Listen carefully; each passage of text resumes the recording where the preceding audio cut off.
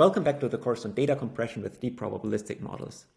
In this video, you'll learn about a new lossless compression method that is called asymmetric numeral systems, or ANS for short. This method was presented only in the year 2015.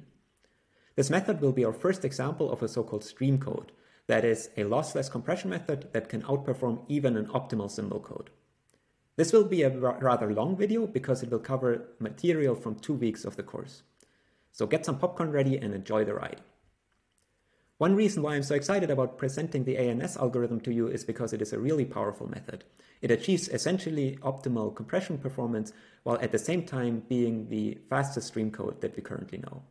But another reason why I'm so excited about presenting ANS to you is because I think this algorithm illustrates very well how important all the information theoretical concepts are that we've covered so far in the course. When we look at the final algorithm at the end of this video, I bet you'll be surprised by how simple this algorithm actually is. The core logic of the ANS algorithm can be implemented in just a handful of lines of code. And yet it took the compression community until the year 2015 to come up with this algorithm. So while ANS is somewhat trivial to implement, it was not at all trivial to come up with it. And you'll see that a lot of information theoretical concepts are necessary in order to come up with this algorithm. So in this video, rather than just presenting the final algorithm to you, I'll actually walk you through some of the steps that may have played a role in coming up with it. And I hope this will help you appreciate how important all the information theoretical concepts are that we've covered so far in this course. So let's dive in. We're currently at a very exciting inflection point in this course. So far, we've introduced a lot of theoretical concepts, and now we've acquired enough background to finally be able to bear the fruit of our labor and to use these theoretical concepts to build up bigger things on top of them. So before I go deeper into stream codes, let me briefly recap where we are, and then I'll give you a brief preview of how we are going to use these things that we've learned so far in order to build up bigger things on top of them in this and in the upcoming videos. So if you've been following along with the course, you may have noticed that we've been going back and forth between information theory and source coding theory on the one hand, and on the other hand, probabilistic models and machine learning. And the reason for that is that these two things really go hand in hand when you think about compression. So we started the course by talking about the general setup of communication over a noisy channel, and we saw that this setup can be split into two parts, that is source coding and channel coding. And then we looked deeper into source coding, and we looked at our first class of very simple source coding algorithms that are called symbol codes. And we looked in particular at two examples of symbol codes that are Shannon coding and Huffman coding. And we saw that Huffman coding always leads to an optimal symbol code, and that Shannon coding may have some overhead, but we were able to bound this overhead. And we also saw that Shannon coding is a lot simpler than Huffman coding, and therefore it allowed us to derive theoretical bounds for symbol codes. And we could then use these theoretical bounds for symbol codes and apply them to settings that were somewhat artificial in these block codes that we discussed, but so that were not useful in practice, but that allowed us to actually derive theoretical bounds also for lossless compression in general. In these theoretical bounds, we saw that in order to do compression or source coding, you always need a model of your data source. That's why it's called source coding. Otherwise, you cannot make any statements about theoretical bounds of compression performance, and you cannot derive any good compression method. So that motivated us to look deeper into probability theory, because we saw that these models of the data source have to be probabilistic models. And we discussed in particular the concepts of entropy and of random variables. And then we saw that good probabilistic models need to capture correlations between symbols in your data source, in your message. And we saw that capturing correlations can be difficult computationally. So an important challenge in compression is to come up with a model that can capture relevant correlations very efficiently. Then we started to discuss several methods for capturing relevant correlations. And the first method that we came up with were autoregressive models. And in problem set 2, in problem 3.2, you actually implemented your first deep learning based compression method that was based on an autoregressive model. In this example, you saw that autoregressive models are indeed capable of capturing correlations between symbols, but they have some problems. First of all, they cannot capture very well very long range correlations, and second, they cannot be parallelized. And that's a problem on modern hardware, because that means that they will run very slow on modern hardware. And that motivated us to come up with an alternative way of capturing correlations between symbols. And that was through latent variable models. So by marginalizing over some latent variables, we saw that we can also generate correlations or mediate correlations between symbols. But then we saw that compression with using these latent variable models for compression is kind of challenging. And we had to come up with a new compression method that can deal with these latent variable models in both efficient and effective way. And that was bit spec coding, which we discussed on the last video and which you implemented in the last problem set. We saw that in order to do bit spec coding, you have to do what's called Bayesian inference. So that is basically inverting a probabilistic model. So that's where we are now. And now we've introduced really enough concepts that we can build more interesting and higher level concept things on top of that. So in this and in the upcoming videos, we will build on top of this, these foundational concepts, we will build both source coding algorithms on them as well as machine learning methods. So on the machine learning side, the first problem that we will tackle is the problem that Bayesian inference while it can always be done in principle, in practice, if you have big models such as deep models that are parameterized by deep neural networks, in these cases, exact Bayesian inference is typically computationally infeasible. And therefore, you have to come up with some approximate methods that are still feasible within a realistic computational budget. And that's exactly what we will do in one of the upcoming videos, is we will introduce the concept of approximate Bayesian inference. And we will see that one of these methods for approximate Bayesian inference, so-called variational inference, will follow directly, we can kind of motivate it directly by minimizing the net bitrate of bit spec coding. So this method will be very well motivated from a compression perspective. And then we will use this method to perform inference in really deep learning-based models, and that will lead us to deep latent variable models. So kind of latent variable models generalized to deep neural networks. And an important class of this will be variational autoencoders, or VAEs for short. That's on the machine learning side. On the source coding side, we will start today by discussing so-called stream codes. And the first stream code that we will discuss is asymmetric numeral systems, or ANS for short. So stream codes are in somewhat an alternative to symbol codes, but they can actually reach the fundamental lower bound of lossless compression more closely than symbol codes can. So they have a lower overhead than symbol codes. And the first symbol code that we will look at in this video will be asymmetric numeral systems. And we will see that we can think of asymmetric numeral systems as an application of bit spec coding. At the same time, you may remember that when you implemented bit spec coding on the last problem set, you actually already used asymmetric numeral systems through a library. So not only is ANS an application of bit spec coding, it's also what you would typically use for bit spec coding. So it's kind of a cyclic dependency here. And then in the next video, we will discuss an alternative kind of a stream code, and that is called arithmetic coding, or a variant of it that's called range coding. And here we will see that you can think of arithmetic coding and range coding as basically a way of doing Shannon coding. So we'll come back to here to this idea of Shannon coding, except that arithmetic coding finds a way of doing Shannon coding on really a huge alphabet without sacrificing computational efficiency. And that's what we will discuss in the next video. So once we've covered these important topics in both source coding theory and in machine learning, we will then be able to combine the two and to really think about how and to talk about how these concepts are nowadays applied in machine learning research to really build the next generation of neural networks-based compression codecs. So neural compression. And you will work on this in your group project, and you'll also hear from experts in both academia and in industry what they think that the future will bring in this field. So with this brief preview, I hope that I've convinced you that there are still exciting things to come, but also that all the background that we've built so far with the theoretical concepts will really be important in order to understand everything that built on top of it.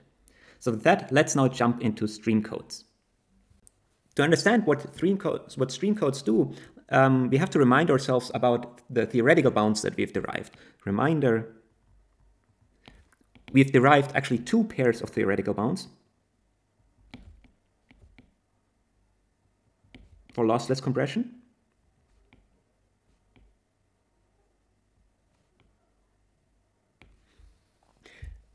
The first pair of bounds regards symbol codes. So for an optimal symbol code, we derived that the expected code word length, so that's what we denoted by capital L in the course. So this is the expected code word length.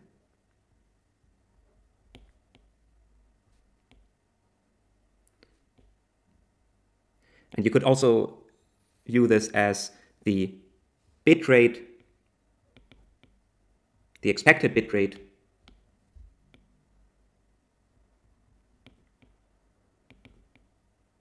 per symbol.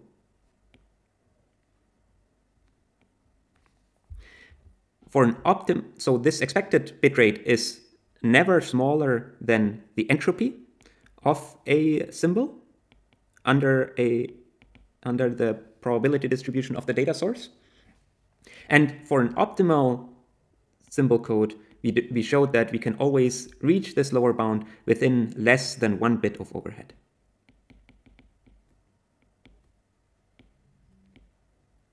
And here it is important to note that this is per symbol, so we have an overhead of 1 bit per, at most 1 bit per symbol. And we derived this, this upper bound by explicitly constructing a symbol code, that was the Shannon code, for which we could prove that it has less than 1 bit per symbol overhead. Then the second pair of bounds that we derived was that we then took these symbol codes and we said, at least in theory, we can apply them now in a setup where we just consider the entire message as a single symbol.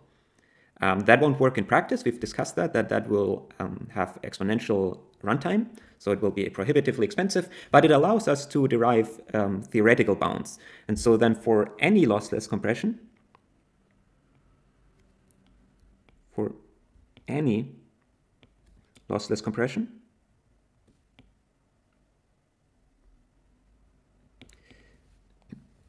we derived that the bitrate, the expected bitrate of the entire message, so this is the bit rate of the entire message,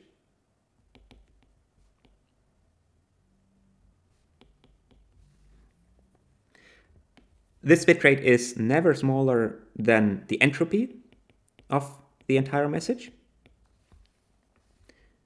And again, we can, at least in theory, construct a lossless compression algorithm that reaches this lower bound of the entropy within less than 1 bit overhead, but now the overhead is per message.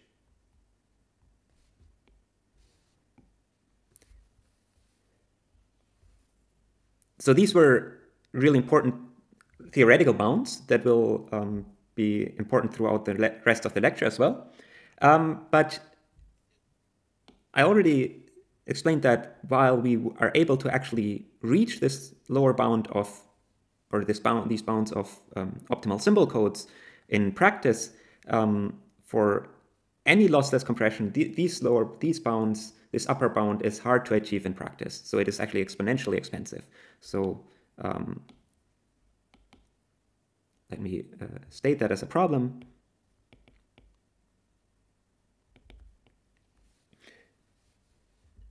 So constructing an actual code that has less than 1 bit of overhead is exponentially expensive.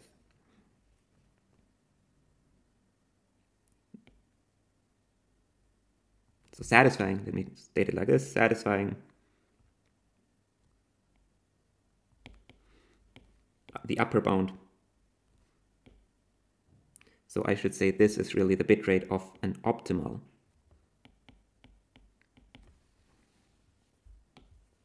is prohibitively expensive.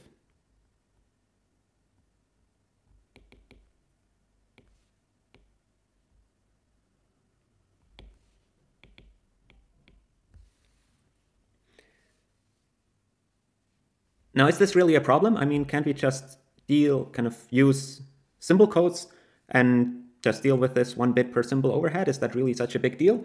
Well, it turns out for many traditional compression methods, that's not really that big a deal, because the entropy per symbol in many traditional compression methods is high enough that 1 bit additional entropy per symbol is not such a big deal. So these traditional symbols, another way to think about this, these traditional methods kind of use symbols, encode a message often in only very few symbols. This is a vast generalization, but just to give you an idea, they map kind of messages to very few symbols, and therefore the entropy per symbol is quite high, so 1 bit per symbol overhead is not that big a deal. But in machine learning-based compression,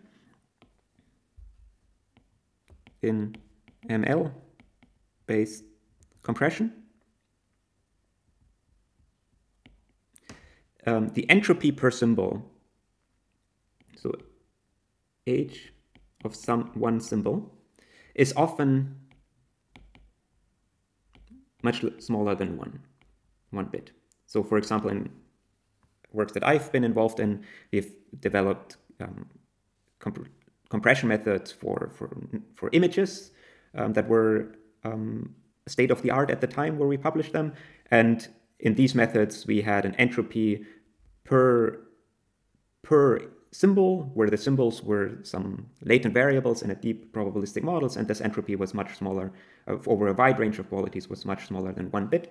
So if you use a symbol code here, you would always need at least 1 bit to encode any symbol, so you'd have a very high overhead. So symbol codes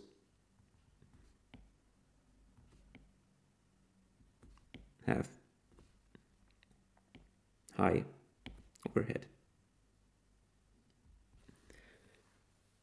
If you're having trouble picturing what this means, an entropy that's much smaller than 1 bit, just encourage you to think about just a toy example, which would be a bent coin. So this is more of a side remark, toy example. So imagine you have a coin, you flip a coin, but it's not a normal coin, it's a coin that has been manipulated, and such that the probability of it turning up with heads is some value alpha, where alpha is somewhere within the open interval from 0 to 1, and then the probability of tails is therefore 1 minus alpha. And then you can just write down the entropy of the symbol, which is then therefore just alpha times the negative logarithm to base 2 of alpha, and plus 1 minus alpha times the negative logarithm of 1 minus alpha, and this is often just denoted as, since this is such an important quantity, h2 of alpha. The 2 is for how many states you have in your coin. You have 2 states, heads and tails, and then with probability alpha. And if you plot this, you should see it is has for the entropy, if alpha is 1/2, so this is 0, this is 1, then the entropy should be 1, because that's just a regular coin that has 1 bit of entropy. It's either heads or tails. And then it should be symmetric, because this equation is symmetric, and obviously it makes no difference whether we rename what we consider heads and what we consider tails.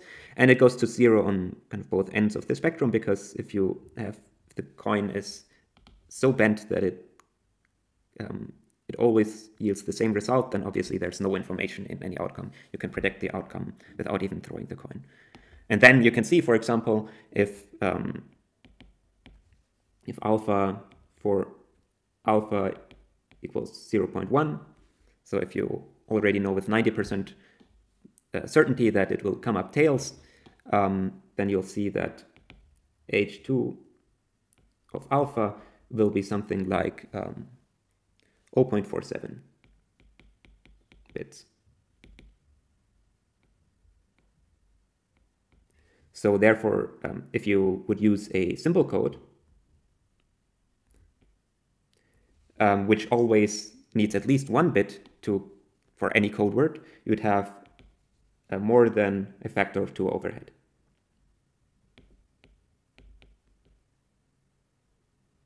So this can be quite significant,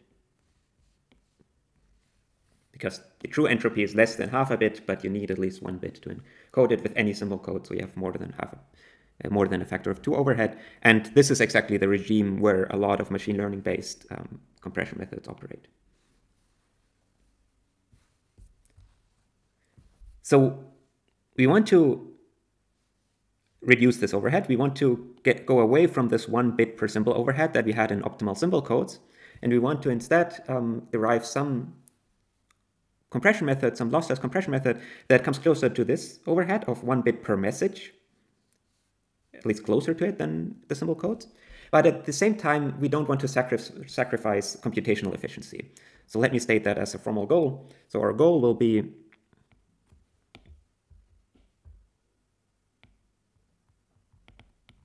twofold. We want to alleviate the overhead of symbol codes,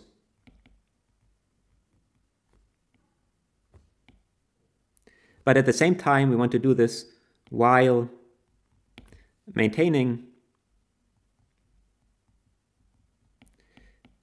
computational efficiency. And let's actually be bold here, we want to maintain linear computational cost. So k here is the length of the message, so we want to retain a setup where the cost for compressing a message of k symbols is only grows linearly in k, which is the best thing that you can do, because you have to look at every symbol at least once.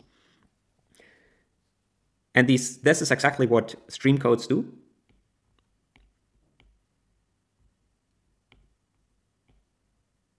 And stream codes follow, so there are various stream codes, but they all follow the same strategy. And that is to amortize. So we will amortize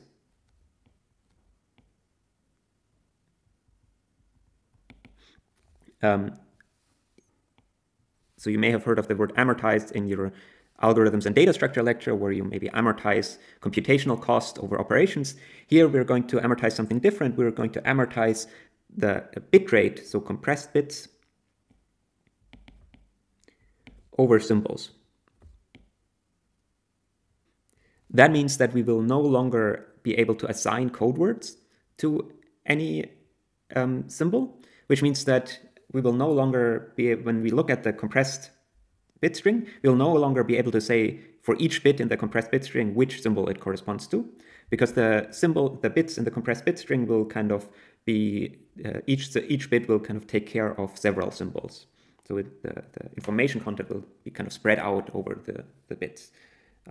So we will see that in an example very soon, but let me just state it here. There are no code words anymore.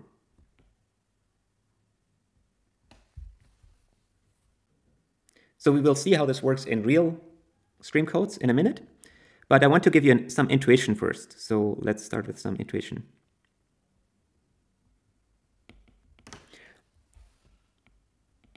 So let's say you have a message that consists of 3 symbols.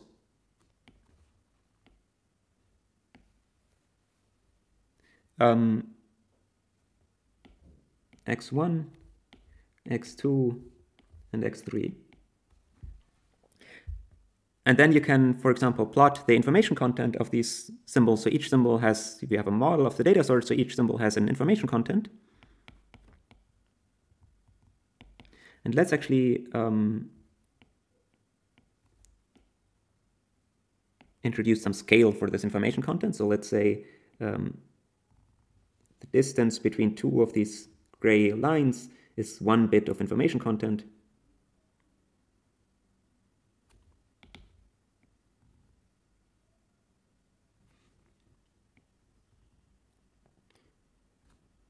So here we have kind of 3 and now 4 bits of information content. Room for 4 bits of information content. Let's say the first symbol in our message has maybe an information content of 0.4 bits.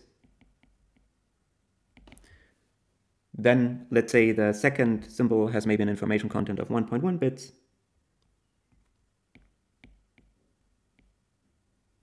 And then the third symbol has maybe an information content of 0.3 bits.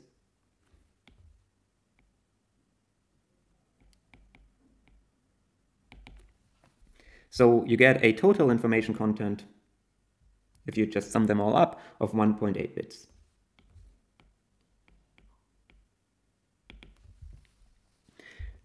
But what a symbol code would now do, and I'm going to use as an example here Shannon coding.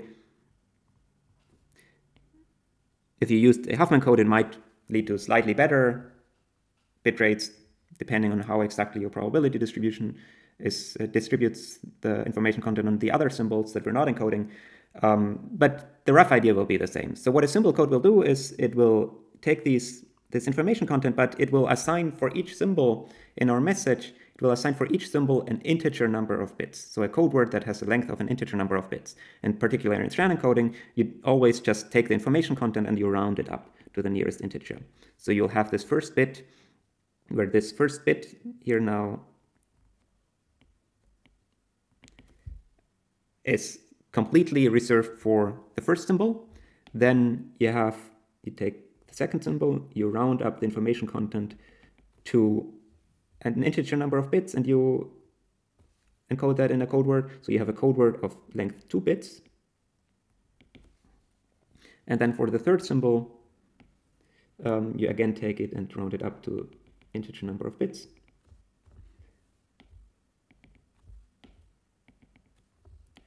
And then you have a code word of length 1 bit. So in total, in this method, you get 4 bits, a bit rate of 4 bits. The compressed message has length 4 bits. So it is more than twice as long as it needs to be by the lower bound. What stream codes will do instead, and here the details will differ from stream code to stream code, but roughly the idea is that they take these information contents and they pack them as closely as possible. So they take the first symbol, then they take the second symbol, and they pack it in some sense neatly into this setup.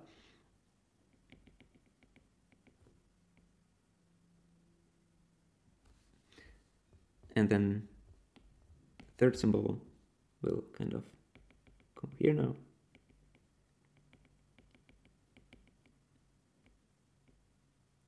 And then at the very end, you still need to basically seal the stream, so you still have to round up to the nearest integer, but in total, you now have a message length of only 2 bits. So how precisely this works kind of depends on this specific stream code, and this picture is kind of is a simplifying picture. In the stream code that we're going to discuss today, these information contents will actually be kind of scrambled up, so we may end up having to cut the information content for maybe the second bit into 2 halves, and then kind of maybe the first half will end up at the beginning, and the second half will end up more towards the end of the total stream. It really depends on how you set some parameters. But generally, the idea is that you pack the information contents all the information contents of all the symbols as closely as possible, which now means that if you look, for example, at the first bit here, you can no longer say that this bit corresponds to a specific symbol. There exists no single symbol for which this bit that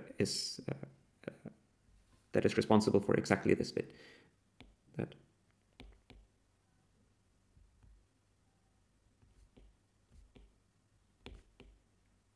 And that's what I mean when I say amortization.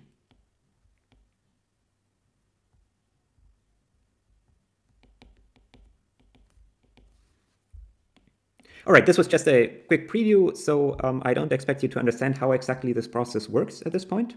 But I think it's very instructive to keep this in mind when you think about the difference between symbol codes and stream codes. Roughly speaking, is symbol codes assign an integer number of bits to each symbol, whereas stream codes try to pack the information contents as closely as possible, but at the same time, they do it in such a way that you can still construct these bit streams in an efficient way. So you can look at each symbols at a time and kind of modify your state of your stream coder. For each symbol, you don't have to look at all the symbols at once and then optimize some complicated thing. So in the following video, we will be discussing two different kinds of stream codes. So what are some important stream codes?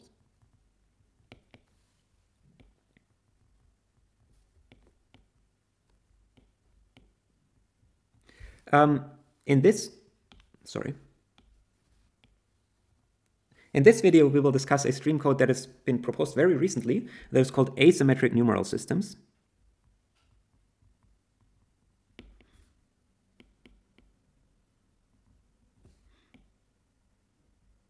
Or ANS for short. So one reason I want to discuss this method first is because I think you will find, at the moment at least, less material about this stream code, but I think it's because it's a very relatively recent method. But I think it's important to know because it's much more efficient than the methods that have been proposed before. And so this has been proposed by, I should give you the reference, by Duda and collaborators in 2015. And also it will, while it is actually the simplest method to implement, the simplest stream code to implement this asymmetric numeral system. And it directly builds up on the bits backcoding algorithm that we discussed in the last video. Then the other group of important stream codes are arithmetic coding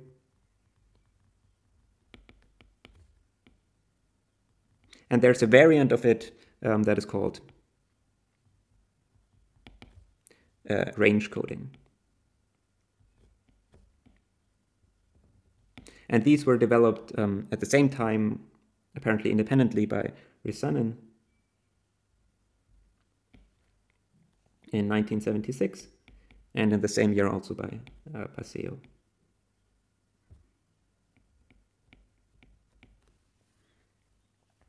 And arithmetic coding and range coding really are almost the same algorithm, basically just the same algorithm with a different base. I believe there were some legal issues about patents, which may be the reason why you may sometimes hear them being referred to as arithmetic coding or as range coding, just for legal reasons. So one important difference between these two algorithms is that asymmetric numeral systems operates as a stack. So as a last in, first out data structure.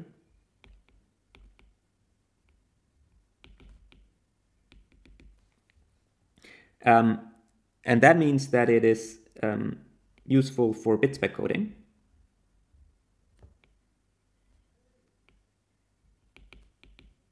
So if you want to do bits backcoding, I suggest you look at asymmetric numeral systems.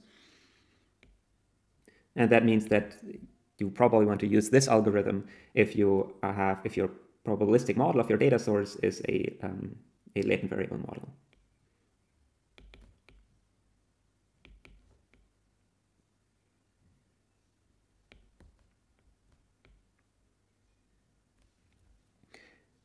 Whereas arithmetic coding and stream coding and range coding, they operate as a queue. So a first in, first out data structure.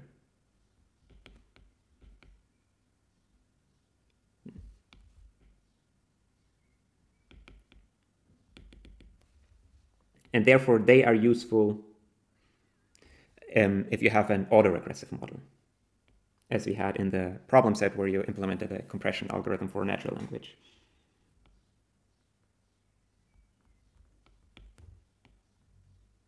Because here in an autoregressive model, you want the encoder and the decoder. It is easier to implement an autoregressive compression method if the encoder and decoder can process the data in the same direction. All right, this was an overview on stream codes. Let's now dive in and let's actually look at asymmetric numeral systems. So what is this asymmetric numeral systems algorithm?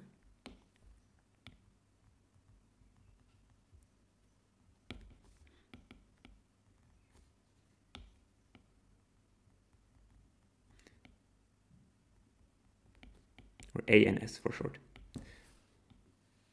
And here I'll use a slightly unusual strategy to display this, to present this algorithm. I'll actually mostly let you derive this algorithm on your own, and I'll guide you along the way. And I think by letting you derive this algorithm on your own, you will both kind of practice the theoretical concepts that we've learned so far in this course, but I believe that it will also help you understand how this algorithm works. And it will turn out that once you've derived the full algorithm, it can actually be implemented in just a few lines of code, at least the core logic.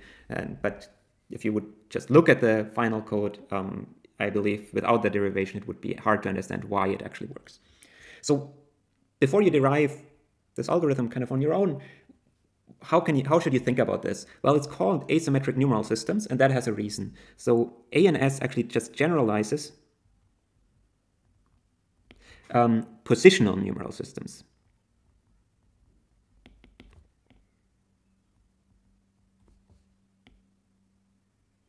Now, what are positional numeral systems? Well, that's just a fancy way of saying, something like, for example, the decimal system, as opposed to maybe Roman numerals, which are much more complicated.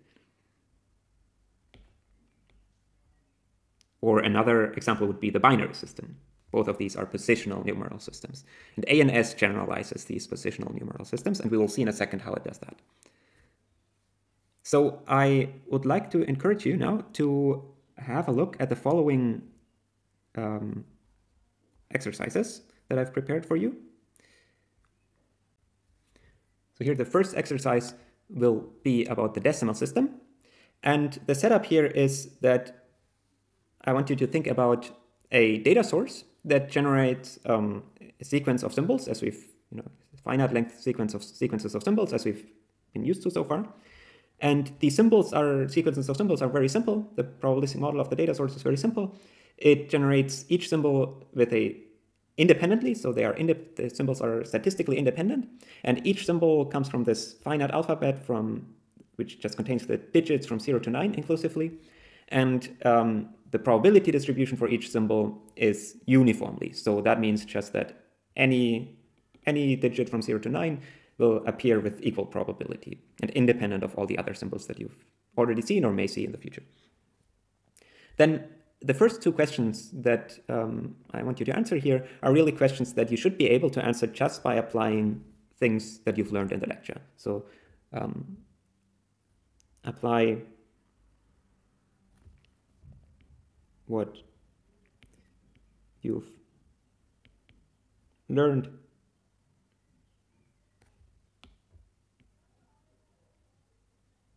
in this course. And these should be really simple questions. If you have trouble answering these questions, then I really encourage you to go back to, for question A, or kind of recap the video that recaps probability theory, and for question B, the video that recaps Huffman coding, or that proves optimality of Huffman coding. So the first question is here, what is the entropy for each of these symbols in our message? And the second question asks, now, if you have an optimal symbol code, so a code that assigns a code word for each symbol, what is the expected code word length of this optimal symbol code? And there are no trick questions here. These are really just apply what you've learned in the course so far. Then for the third question, question C, I want you to think a bit out of the box. And I actually encourage you to ignore what you've learned so far in the lecture, in the course. So forget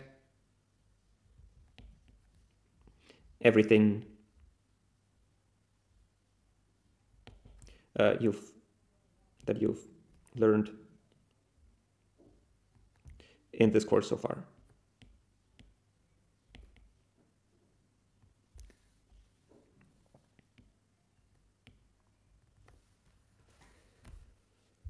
So here you really need to think a bit out of the box, and the question is, can you do better than the optimal symbol code? So in part B, you derived the expected code word length for an optimal symbol code, and now in part C is the question, can you do better than an optimal symbol code?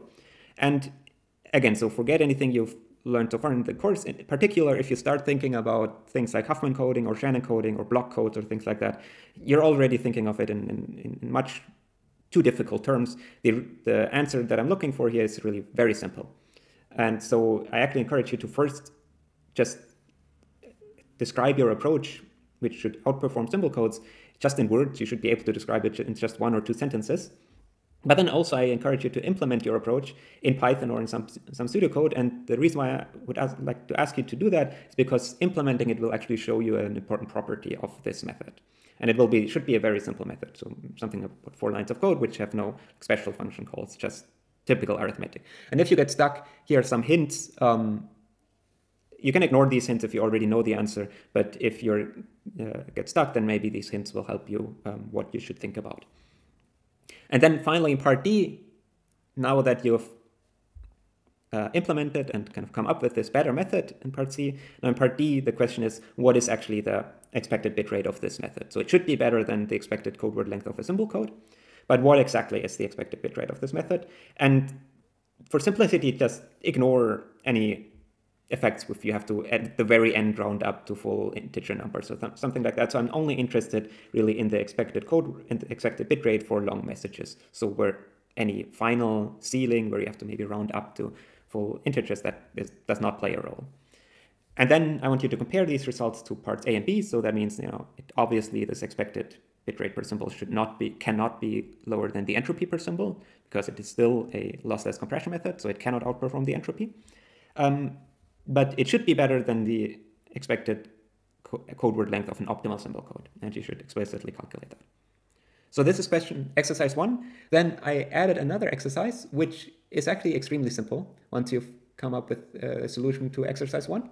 And that is just do exactly the same thing. Just now think about ternary systems. So now the alphabet of symbols is no longer the digits from 0 to 9, but it's now the digits from 0, 1, 2. And then the question is just what has to change? What do you have to change to come up with the same things? So pause the video at this point, and then after try to answer these all these questions, and then start it again and compare it to my results.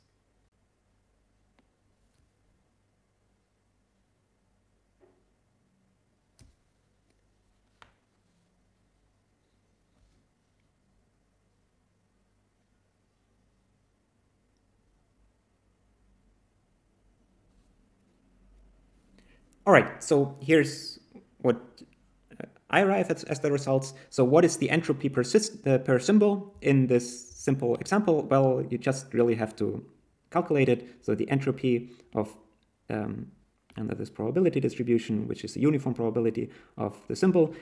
Again, since all symbols are distributed with the same uniform probability distribution, it doesn't matter which symbol I am looking at. So it's just the expectation over the information content, where the information content is negative log 2 of the probability of that symbol. Now I have to take the expectation over all symbols in this alphabet from 0 to 9, but the probability is always the same because they're uniformly distributed. So it is really just the expectation over the number minus log 2 of 1/10. Now you're taking the expectation of a constant, so it really just is the constant, so you can ignore this expectation value, and then using the properties of the logarithm, negative logarithm of 1 over something is just logarithm of the thing. So it's log 2 of 10, which if you plug it into a calculator, you will get something like 3.32 bits.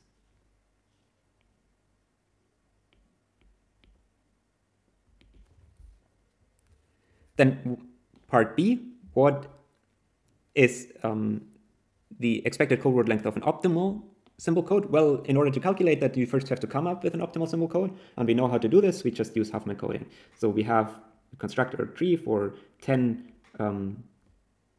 different symbols. These should be 10, hopefully. So the tree, there are various ways, but they will all lead to the same expected code word length. So you can, for example, just construct the tree in this way. If you use the Huffman coding algorithm, the first step, you'll always get 5 independent trees, a forest of 5 independent trees. Then you have to combine them, and then maybe you'll combine them in the following way. This would be one valid tree, then this is the root at the bottom here. So the code word length will then be the distance of each leaf node from the root. So that will be 3, 3. So these are the code word lengths.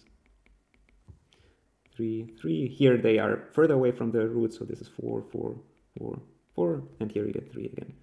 So if you average over all of them, so the average expectation over L of xi, just average over all these numbers, you will get 3.4 bits. And this makes sense because it's not lower than the entropy, but it's also within 1 bit of overhead, so exactly what we would expect. All right, so far this should have been just application of what you've learned in the course. Now, how can you do better than an optimal symbol code? So with an optimal symbol code, you have 3.4 bits in expectation per symbol. How can you reduce the number of bits that you need per symbol? Well, I already gave you a lot of hints. So when I introduced this asymmetric numeral systems, I said that they generalize positional numeral systems such as the decimal system. And I told you, I gave kind of the title of the problem was decimal system. And then also the symbols here, I could have given them letters like A, B, C, and up to maybe J. But instead I chose to give them the names for the labels for these symbols are actually the digits from 0 to 9. So all of these hints, you should have, I hope that you were able to get that really what you're getting here. The sequences of symbols, they are just sequences of digits. Why not just write them out, kind of concatenate them and read that thing that you get off as a number and then convert that number into binary. So just interpret sequence of symbols, maybe have like a sequence of 3, 2, 7, 5, 6, and then just convert them into binary. And that results in some bit string.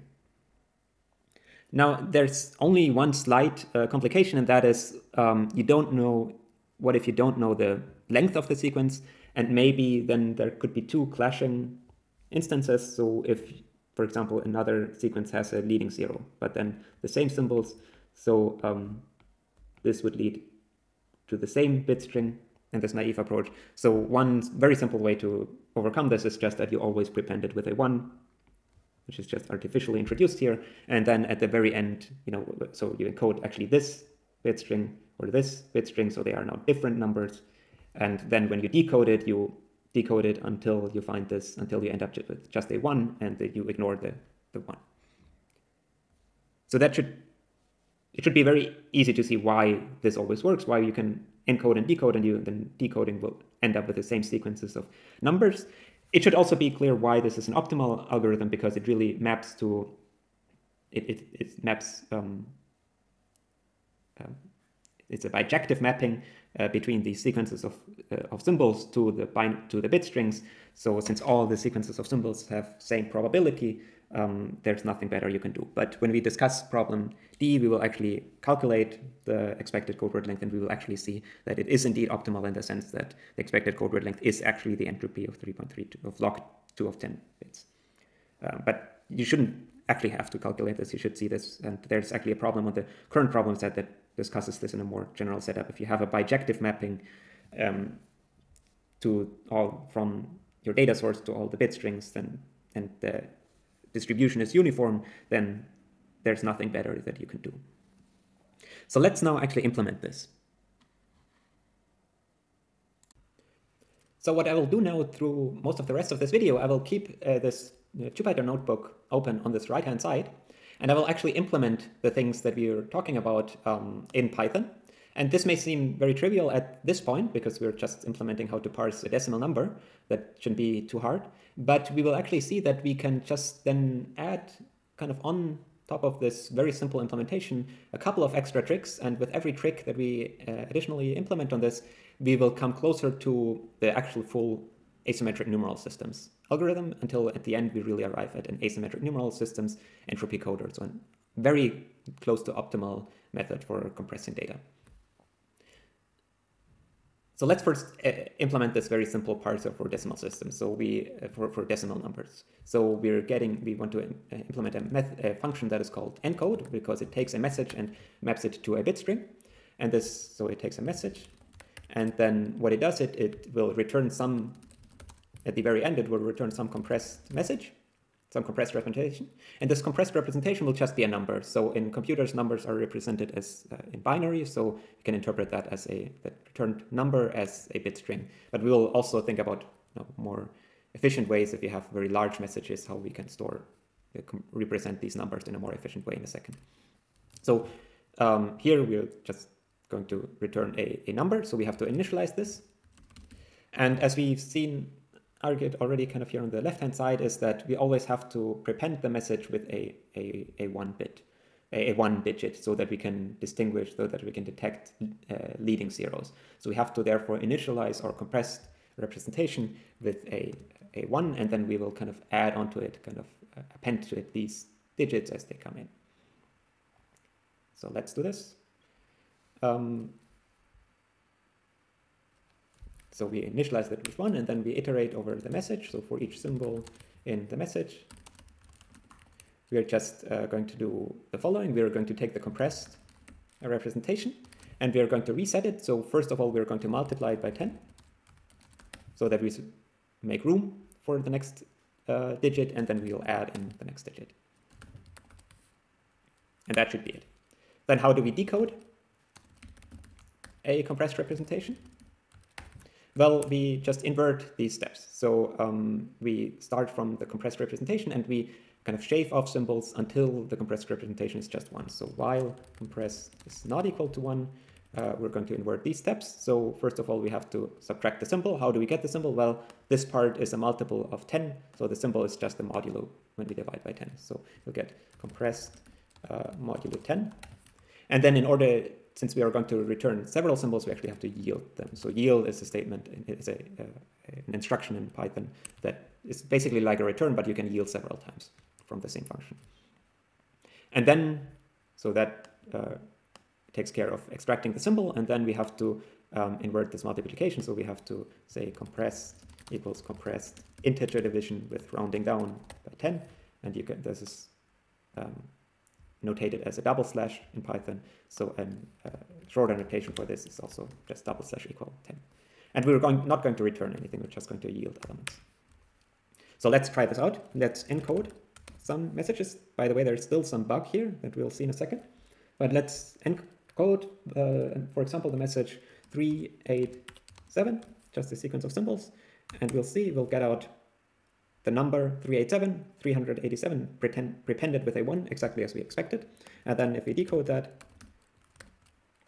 1387, we'll get a generator because we yield elements. So we have to collect that into a list in order to see what we get out. And we'll see we'll get the same symbols, but we'll get them in reverse order. And that's one reason why I wanted you to write this out, is to realize if you write such a simple decoder for this decimal system, the easiest way to implement it is actually to emit these symbols in reverse order. So if we don't want to get them back in reverse order, one simple way to deal with that is actually to encode them just in reverse. So we will iterate here in reverse order. Then if we do that, then the message that we get out from encoding is 1783. So the other way around, 783. And if we decode that, we'll get the same digits out. So could also write here decode of encode of 387, and that's get out exactly what we expected. Now, just as a hint, so if you want to actually look at the bit string, you can format kind of the output in binary Python with these format strings with a B flag for binary. You'll get out some bit string, and it's actually interesting to look at this now. So let's print this out now for various messages. So let's print it here for maybe this message.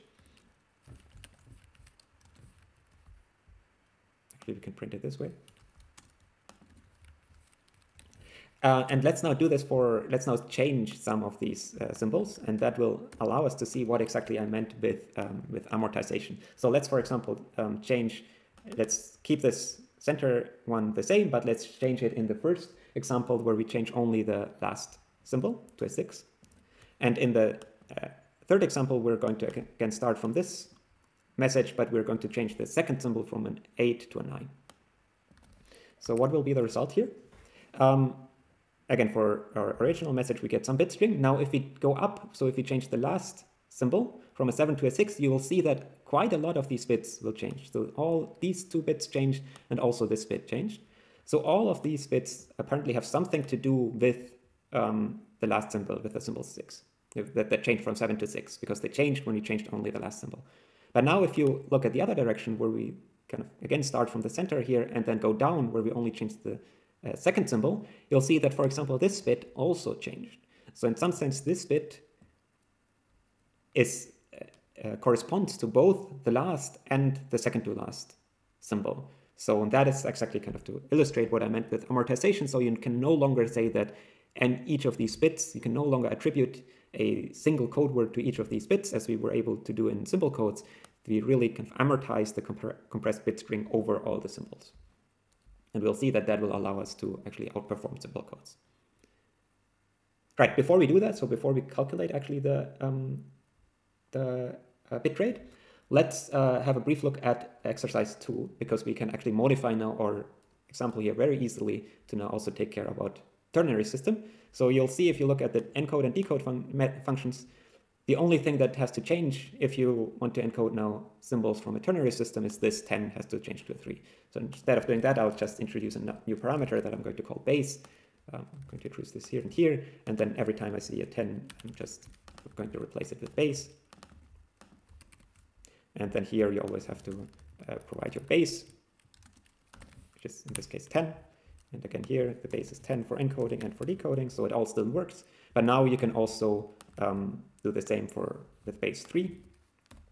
Of course, then you have to make sure that all your symbols are actually symbols from base 3, maybe something like this. And you should get the same symbols out that you put in. So this also works very, very naturally. So it's very easy to change the base. All right, with this implementation, let's now go back to the left-hand side here, and let's just briefly discuss part D. So as I mentioned, it should be obvious to you that each of this step, what we really do is in each encoding step is we multiply the compressed representation with the base. So if you think of it in log space, when you multiply a number with something, the length of that number will grow by the logarithm, roughly speaking, of the base. So in each step, we increase the length by the logarithm of 10, which was exactly here on the left-hand side, the logarithm of 10 was exactly the entropy of the message. So if that is already convincing you, then you can skip over the formal derivation, but for completeness, let me derive it kind of also more formally. So part D, solution to part D here is, so you can calculate, the easiest way to think about this is you can calculate an upper and a lower bound on the compressed bit rate. So upper and lower bound on the bit rate for any bit rate. We're not even thinking about averages here, we're just calculating it for any message.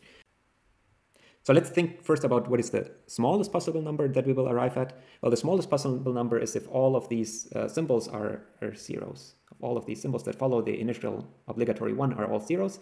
What is that number? Well, we have k zeros following a 1, so that's just 10 to the k. So let's go back here. So 10 to the k, that is the smallest possible number. What is the length of this number if we encode it in binary? Well, the length is the logarithm base 2, and then again to be precise, you'd have to round this up to integers, but again we will be interested in the limit for large k, so this will not play a role. So I'm just going to capture this rounding up with some epsilon where epsilon is smaller than 1. So the bit rate of this method for any message x is at least this thing. That is our upper bound. And we can write this as, using the properties of the logarithm, as k times log 2 of 10 plus epsilon. So if we take the limit of large k and we look at the bit rate per symbol, so r of x divided by k, then that is just log 2 of 10 plus epsilon divided by k, and since epsilon is bounded, it's smaller than 1, this part goes to 0. So for large k, this is just the bit rate per symbol is just log 2 of 10, which, if you remember, was just the entropy.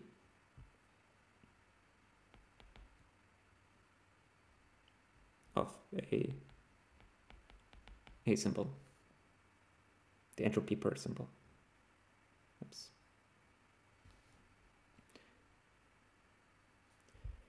This is the lower bound, so I should say here larger equal.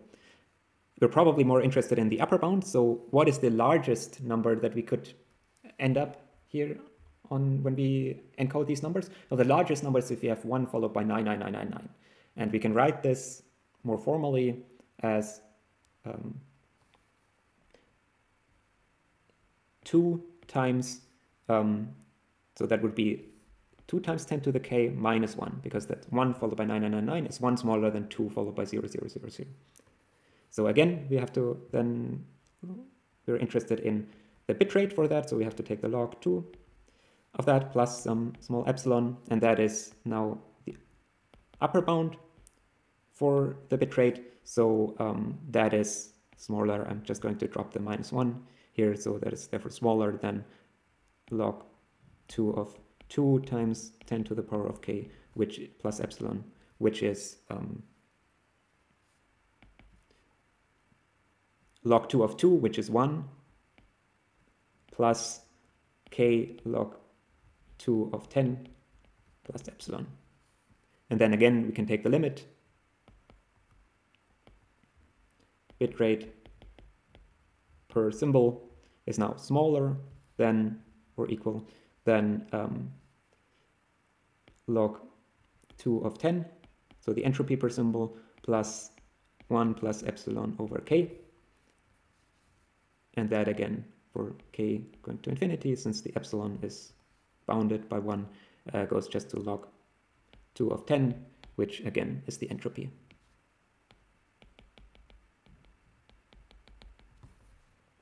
And therefore, so we know that in the limit of long messages, which is exactly what we were interested here in this question, we see that both the upper and the lower bound go to the entropy. So therefore, the bit rate itself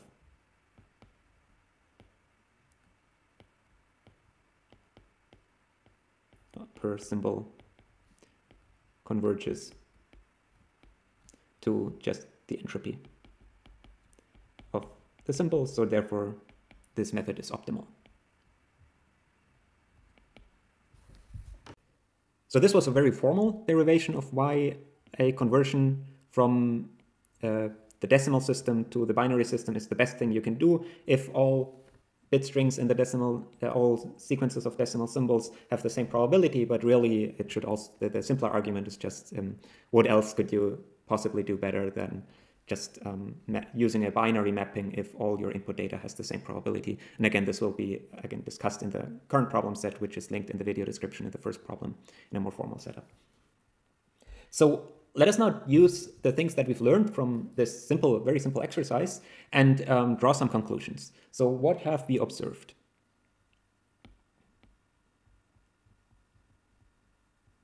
Well, we've observed a couple of things. First of all, this conversion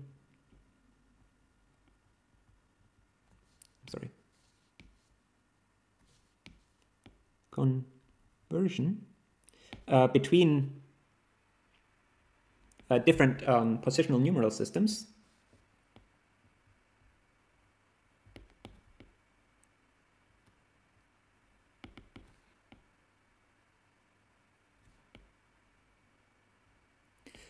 we saw a couple of things about that. First of all, it operates as a stack.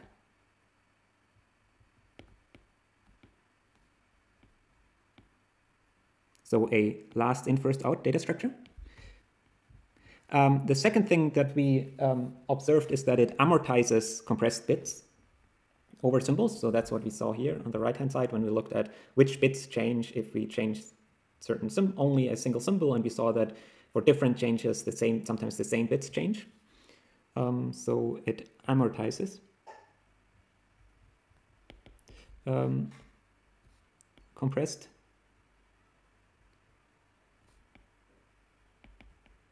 over symbols, which tells us that it goes beyond what symbol codes can do. It obviously doesn't prove that it's better than symbol codes, but it tells us that it could be better than symbol codes. And in fact, we saw that it indeed allows us to optimally compress a sequence of symbols. It optimally compresses a sequence of symbols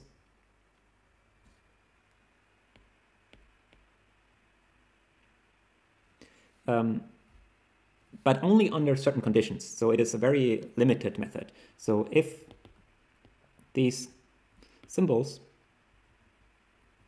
satisfy very kind of restrictive properties, 3 properties, you can identify 3 properties that they have to satisfy. First, they all have to be from the same alphabet.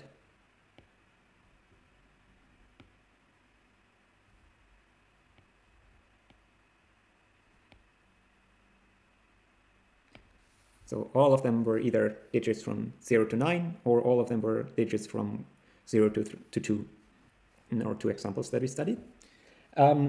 We cannot, so we haven't kind of compressed symbols kind of from mixed alphabets in the same message. The second limitation that we saw were that they have to be uniformly distributed, are uniformly distributed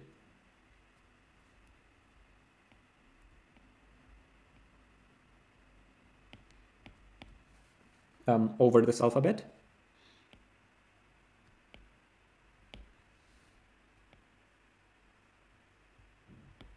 So that means that every symbol from the alphabet has the same probability of appearing in a message at any given point. And the third, which you can kind of see as a corollary already of the second one, is therefore they are also statistically independent. So we were not able to capture any correlations. So our data source is a very simple model, doesn't capture any correlations between symbols.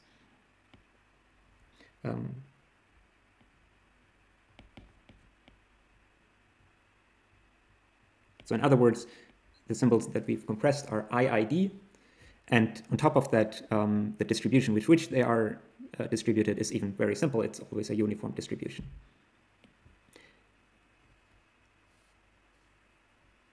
So these are obviously very strong constraints. So in the rest of this video, we will gradually remove these constraints. So let's remove these constraints.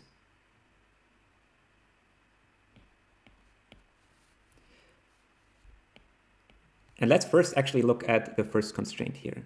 The first constraint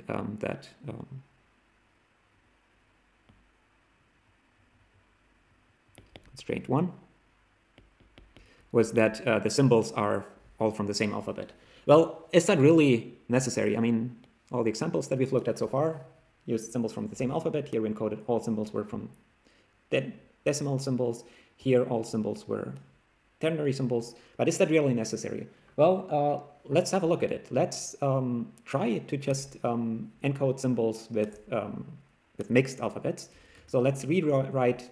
So these functions cannot do this because they expect a single base. But let's rewrite actually this encoder now as a class that encapsulates some state where the state is just the compressed message that has been encoded so far. So let's write a class coder which has some constructor. The constructor takes no argument, and it just sets here compressed message to 1, and it's self.compressed because it's encapsulated by the coder. Then we will write a function encode, which now instead of taking a message takes just a single symbol. So we no longer iterate over the symbols, and then it just sets self.compressed to self.compressed times base, which is also a parameter that it takes, plus the symbol, as we did before. And it doesn't return anything because it actually mutates itself. And then finally, we write a decoder. These all also take a self argument so that they can mutate and access the self.compressed. So what does the decode function do? It takes doesn't need to take a compressed message because that's already included in self. and but it takes a base, and then it just decodes a single symbol, so it sets the symbol to a temporary variable, then reduces self.compressed by the base, and it returns the symbol. Return symbol, imperative. So does this still work on the example data that we've looked at so far? Well, let's try it out. We've, for example, looked at this message in the decimal system. So let's just try this out, this message. So let's construct a coder as a new coder. And let's encode these symbols in reverse order. So let's say a coder.encode of 7 with base 10. And let's do this 3 times for the symbols 8, 3. And then we can, just for the fun of it, print the compressed message. So coder.compressed as a binary string, just to see what we get. That in principle, we would be able to get the compressed message, but then we can decode it. So we can then say coder.decode with, where we only have to provide the base 10, and we do that 3 times, and we print it each time. Sorry. So what do we get? We get the result. This is the compressed message, and then we get 387 when we decode it, exactly the message that we expected here. So this works. So our coda class worked. That's nothing new now, but now we can try something new. Now we can take the same example, and we can encode some message where we change the compressed bit string, the base midstream. So maybe we'll decode again the message 783, but then we encode some symbol 1 with the base 3, and maybe a symbol 0 with the base 3, and then maybe we'll encode another symbol 5 with base 10. So let's just try what happens. So now we have to decode these symbols, and again we have to decode in reverse order. So we have to decode with base 10, then 2 times with base 3, and then another 3 times with base 10. So we expect to get out these symbols that we encoded in reverse order. So we expect to get out 501387. Let's see if that's true. 501387 worked precisely. So this was kind of just an example, but now if you look at the code, I hope that you will realize that really it should be obvious why this works, because really the decode method just inverts the encode message. So when you call encode and then decode, afterwards the coder will be in the same state, and no matter what the initial state before that was. So this should always work regardless of which basis you used before that. So going back to our notes on the left-hand side here, we can just observe that this is not really a constraint. Mixing symbols with different alphabets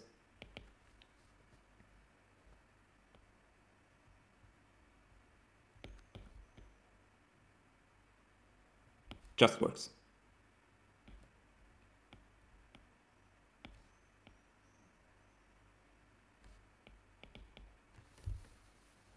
So this may, now that we see it, seems somewhat trivial, but I find it quite remarkable. We use the decimal system and therefore positional systems all the time. And we know kind of from high school that, you know, there are also other positional systems, like, for example, the binary system, and you can do it with every kind of system. But at least for me, I have never even thought about this idea that, well, not only can you use different positional systems with different bases, you can actually change the base for every single symbol in your sequence, as long as you know which symbol corresponds to which base. So that also works. So let's now look back at the constraints that we've identified for this very simple compression method. And we've seen now that the first constraint we can actually alleviate that very easily. In fact, it's not even a constraint.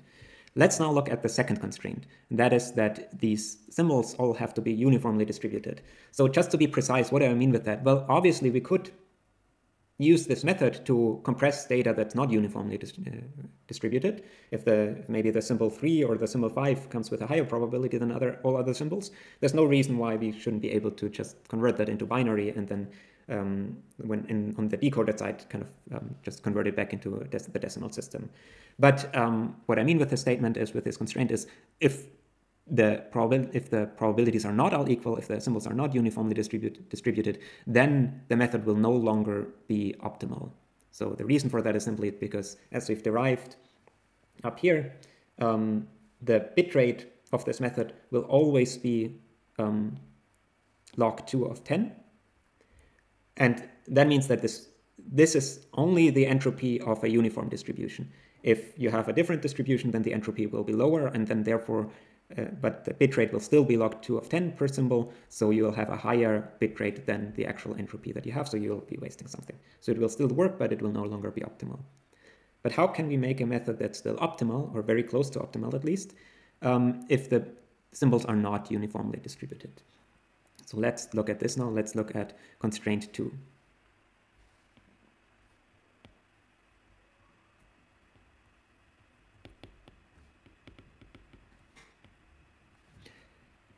So we are now going to consider non-uniform P of xi. We're still assuming that they're all independent for simplicity, but we're now no longer assuming that the probability for every symbol in the alphabet is the same. And here we will see that we can solve this if we apply our bit spec coding trick, which we discussed in the last video and on the last problem set. Use bit spec trick. And in order to do this, we first have to introduce an approximation of this probability distribution of this P. So we will approximate P by some probability distribution P ANS. I'm going to call P ANS.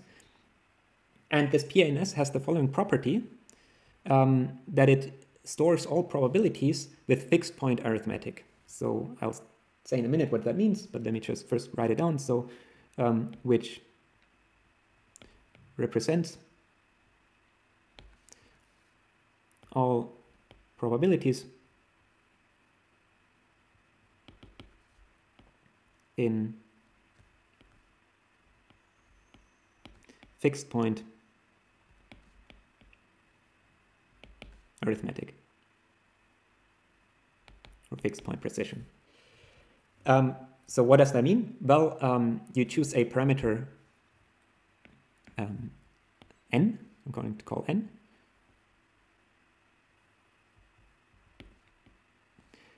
which is an integer, typically a large integer, like something like 2 to the 32 or something, and also typically a power of 2.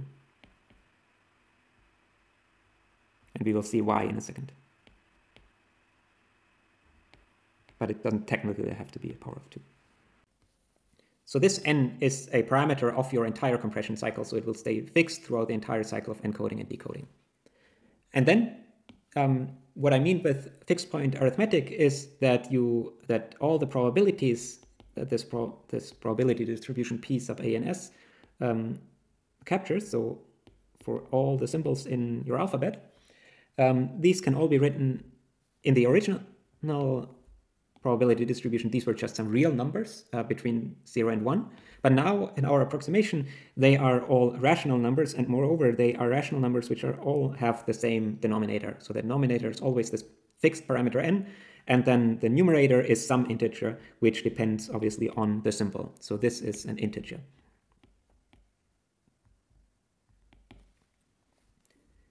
And now if you choose n just large enough, then obviously, so this will be an approximation of the original probability distribution, but if you choose n large enough, then you can approximate all probabilities with kind of high accuracy.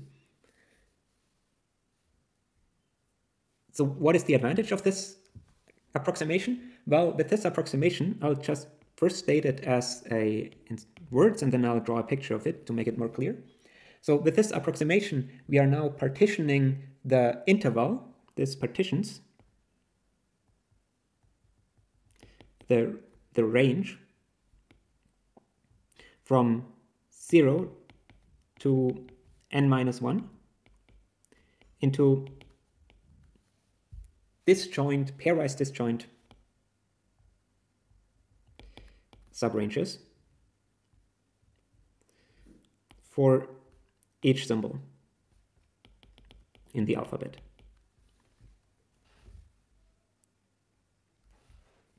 So what do I mean with that? Well, let's draw this range from 0 to 1. Here we have a range that starts somewhere here. Sorry, not from 0 to 1, from 0 to n minus 1. So on this range, there are n points, if we include both endpoints. You should think of that as kind of a dense grid, not dense in the mathematical sense, but dense in the sense that there are a lot of points in this interval, so that distances are in some sense small. That's just how you should picture it. And now what this this approximation of the probability distribution does is these are still probabilities. So these probabilities still add up to 1, which means since they all have the same denominator, that means that all these m's add up to, if you add them up, they add up to n. So you can take, for example, if you have an, let's say you have an alphabet that contains 3 symbols, and I'm going to give them Greek letters so that we don't confuse them with any other definitions. So these are just 3 letters, 3 symbols in our alphabet. Then we will be able to, then we have this approximation assigns 3 integers, so an integer to each one of these. And these integers add up to n, so we can just say, let's take the first m of alpha points on this line here.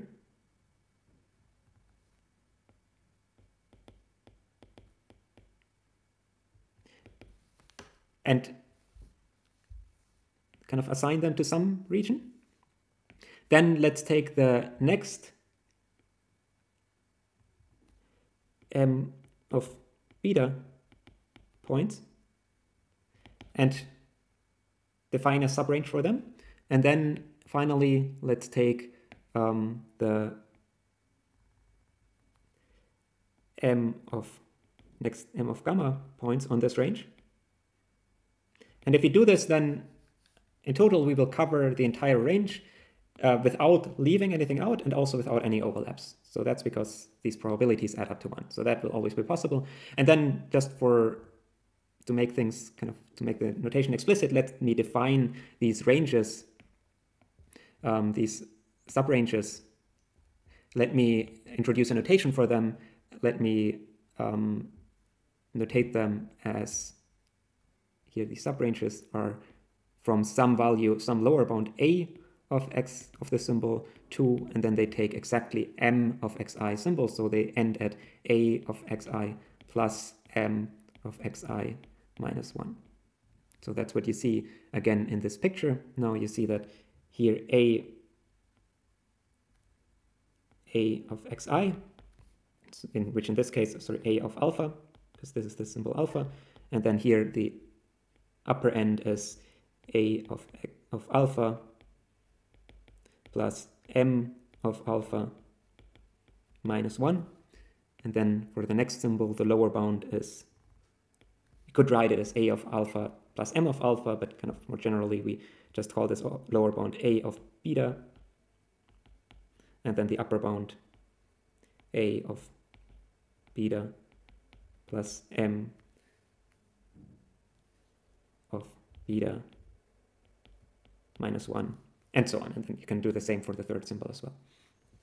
So you define subranges of this interval, which all have a size exactly m of alpha points. So you can always do that, but why is this useful? Well, now that we have this subrange, we want to apply the bit spec trick.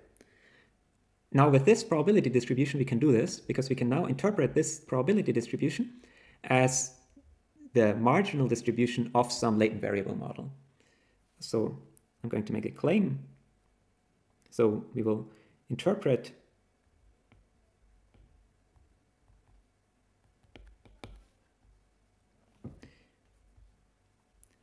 P ANS of xi as the marginal distribution of the latent variable model.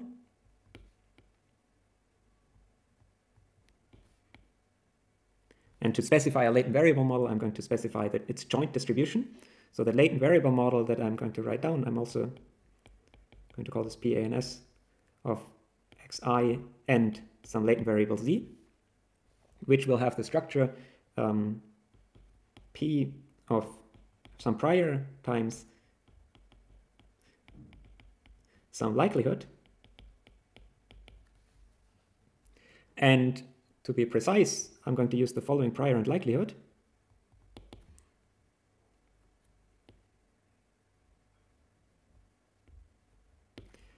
P of c equals some value is always, so actually let me first say what c even is.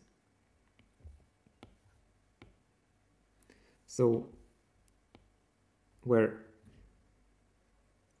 the values for c are in the interval, in the range from 0 to n-1. And then the prior is just uniform. So with uniform prior, i.e. p of c taking some value in this range is just 1 over n for all c in this range. And with the following likelihood, so I'm still making a claim here. I haven't proven that this is that you can write PNS as a marginal or interpret it as the marginal distribution of this, but we'll do that in a second. So what is the likelihood? Let me first specify what exactly all the parts of this definition are. So the likelihood is P of x, the symbol, taking some value, given that the latent variable has some value. And it will be a very simple likelihood. It will only take values 1 and 0. And to understand this likelihood, it's best if you look again at this picture up here. So the way to think about this is that the likelihood is some number. For example, z could sit here, some number on this interval. So that's z. And then the likelihood just says if z is a deterministic function that just assigns then the symbol that corresponds to the range, the subrange in which c lies. So if z is here, then the symbol would be alpha. If, on the other hand, c was somewhere here, then the symbol would be beta.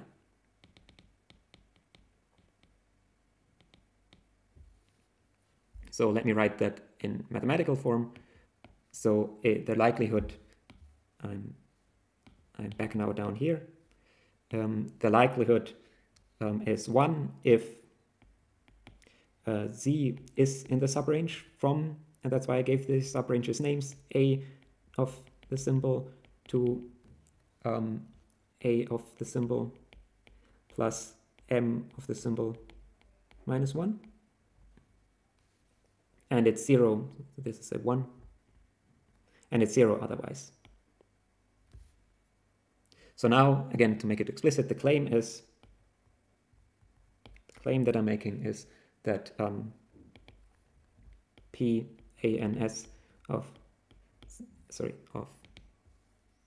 x I taking some value is exactly the marginalization. So c equals 0 to n, going from 0 to n minus 1 of PANS xi being xi, and so exactly what we need in order for this to be a kind of consistent definition. And yeah, so just as a reminder, since it's out of screen now, so if I scroll up for a minute, so the PANS that we defined was this part. So it was m over n. So let us notate that now. So here on this side, we're really saying this is just n of xi over, m of xi over n. And then the right-hand side is here is what we defined up here. And this should be easy to see, because if you now look up here, you see that the PN, the prior, is always just 1 over n, and the likelihood is, so this is always 1 over n, and this is 1 for exactly m of xi cases. So if you then sum it up down here, you get always a factor of 1 over n, and then in this sum you get a 1 for exactly m of xi cases, and you get a 0 otherwise. So you will get the term that's on the left. So we've seen that you can indeed interpret this approximation of our probability distribution, which uses fixed point arithmetic. You can use this, you can interpret that as a latent variable model. And that means that now we can apply bit-spec coding. Thus, now apply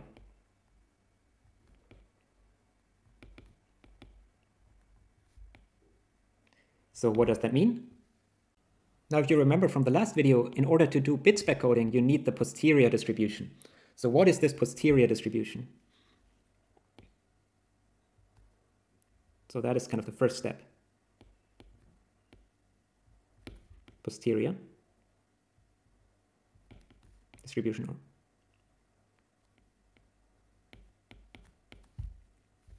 Well, it is distribution of C taking some value given that the symbol, that you have a given symbol. And that is just the joint, so the prior times the likelihood.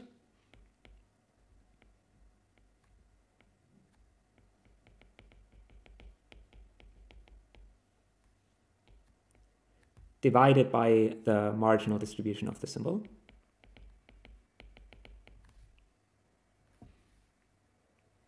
So, and this turns out that this will actually be very simple now. So what is this? Well, this upper part is either 0, so this part, this likelihood, is either 0 or 1. It will be 0 if the values of z and xi are not compatible with each other, if z is not in the range that corresponds to xi, and it will be 1 otherwise. So this part is just a 0 or a 1. So let me actually write this down. This part will be either 0 or 1. Then this part is always just 1 over n.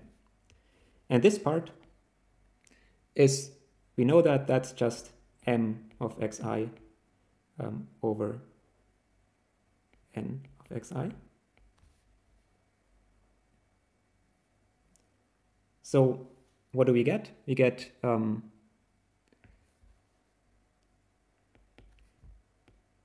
two cases, which are exactly the same cases as we had above here. So I'll copy them. So we'll get these two cases.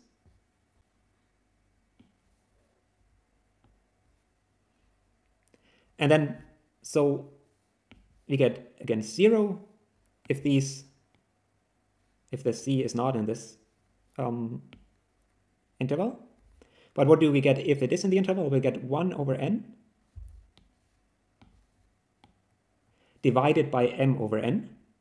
So we get in total 1 over m of xi, just if you multiply out these two parts. So that's precisely the posterior. And what's so nice about this is actually just a uniform distribution, which means that we know how to encode it optimally. Remember, with our simple method that we have here on the right in our notebook with a simple coder, we know how to encode data that is uniformly distributed. Well, both the prior and the posterior now are uniformly distributed. They just have different alphabet sizes. So the posterior is alphabet size m, whereas the prior is alphabet size n. So how does then, so let's actually state that as a statement. I think that's important to remember. Thus, both prior and posterior are uniform distributions,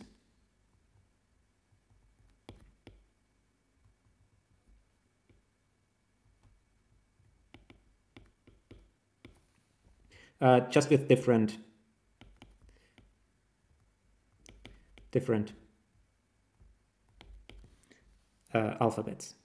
alphabet sizes.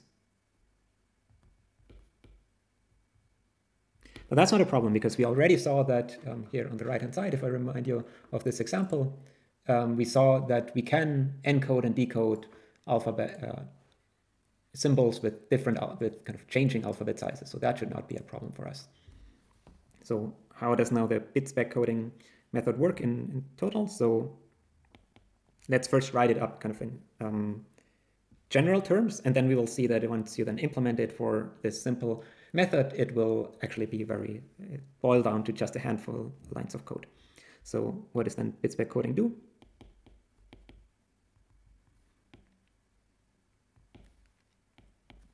So on the encoder, we do the following. We do the first decode. This is important. We are in the encoder, but we decode. If you remember from the last video, we decode value for z using the posterior. P of c given xi equals xi. So the encoder takes a symbol xi. And so its first step, it is decodes c using this probability distribution, which is, as a reminder, is uniform over, now it's uniform over kind of a shifted interval, over the interval from a of xi to a of xi plus m of xi minus 1. Let me move this on screen.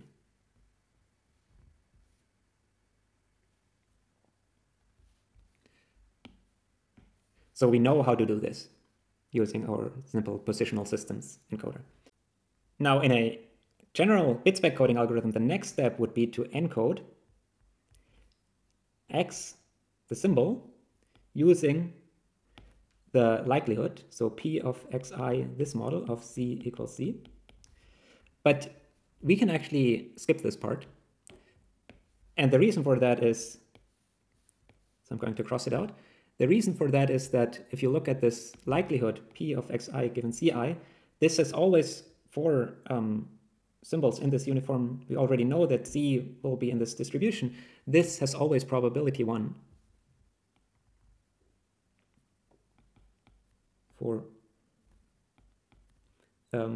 symbols for c in this a of xi to a of xi plus m of xi minus 1. So the information content is always 0.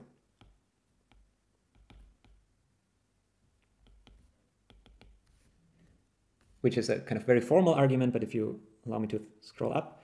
So what we have here is, since our likelihood, this one, is deterministic, once we know z, we actually know x precisely. We don't have to encode any additional information. You can also see this up here in this pictorial representation. Once you know that c is maybe somewhere here, you know that the symbol for it will be alpha. And once you know that c is maybe here, you know that the symbol may be beta. You don't have to encode any additional information for that.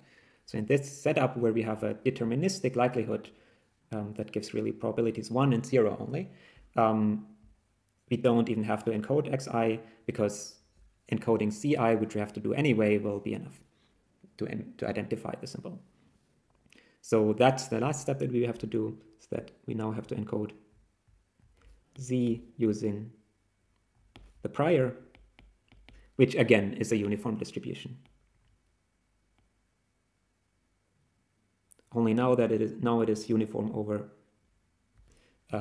the range from 0 to n minus 1. So what is the total bitrate that we get out of this method? The net bitrate per symbol for this one operation.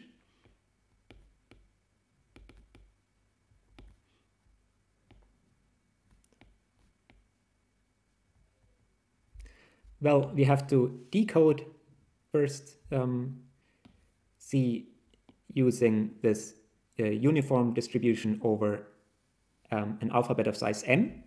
So we get, and that's how many bits we save. So that's a minus the information content with this, which is the negative, sorry, minus the information content, which is log 2 of m of xi. So derived. And then we have to encode the next step C using this uniform distribution with alphabet size n. So then plus log 2 of n. So in total we get exactly the log 2, the negative log 2 of m of xi over n, which is exactly the information content under our approximated probability distribution. So this is exactly negative log 2 of p ANS of xi equals xi. Let me move this on screen.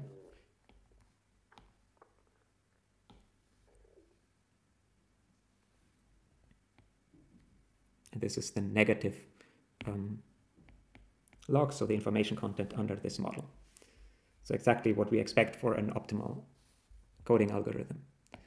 And then the decoder just inverts these steps.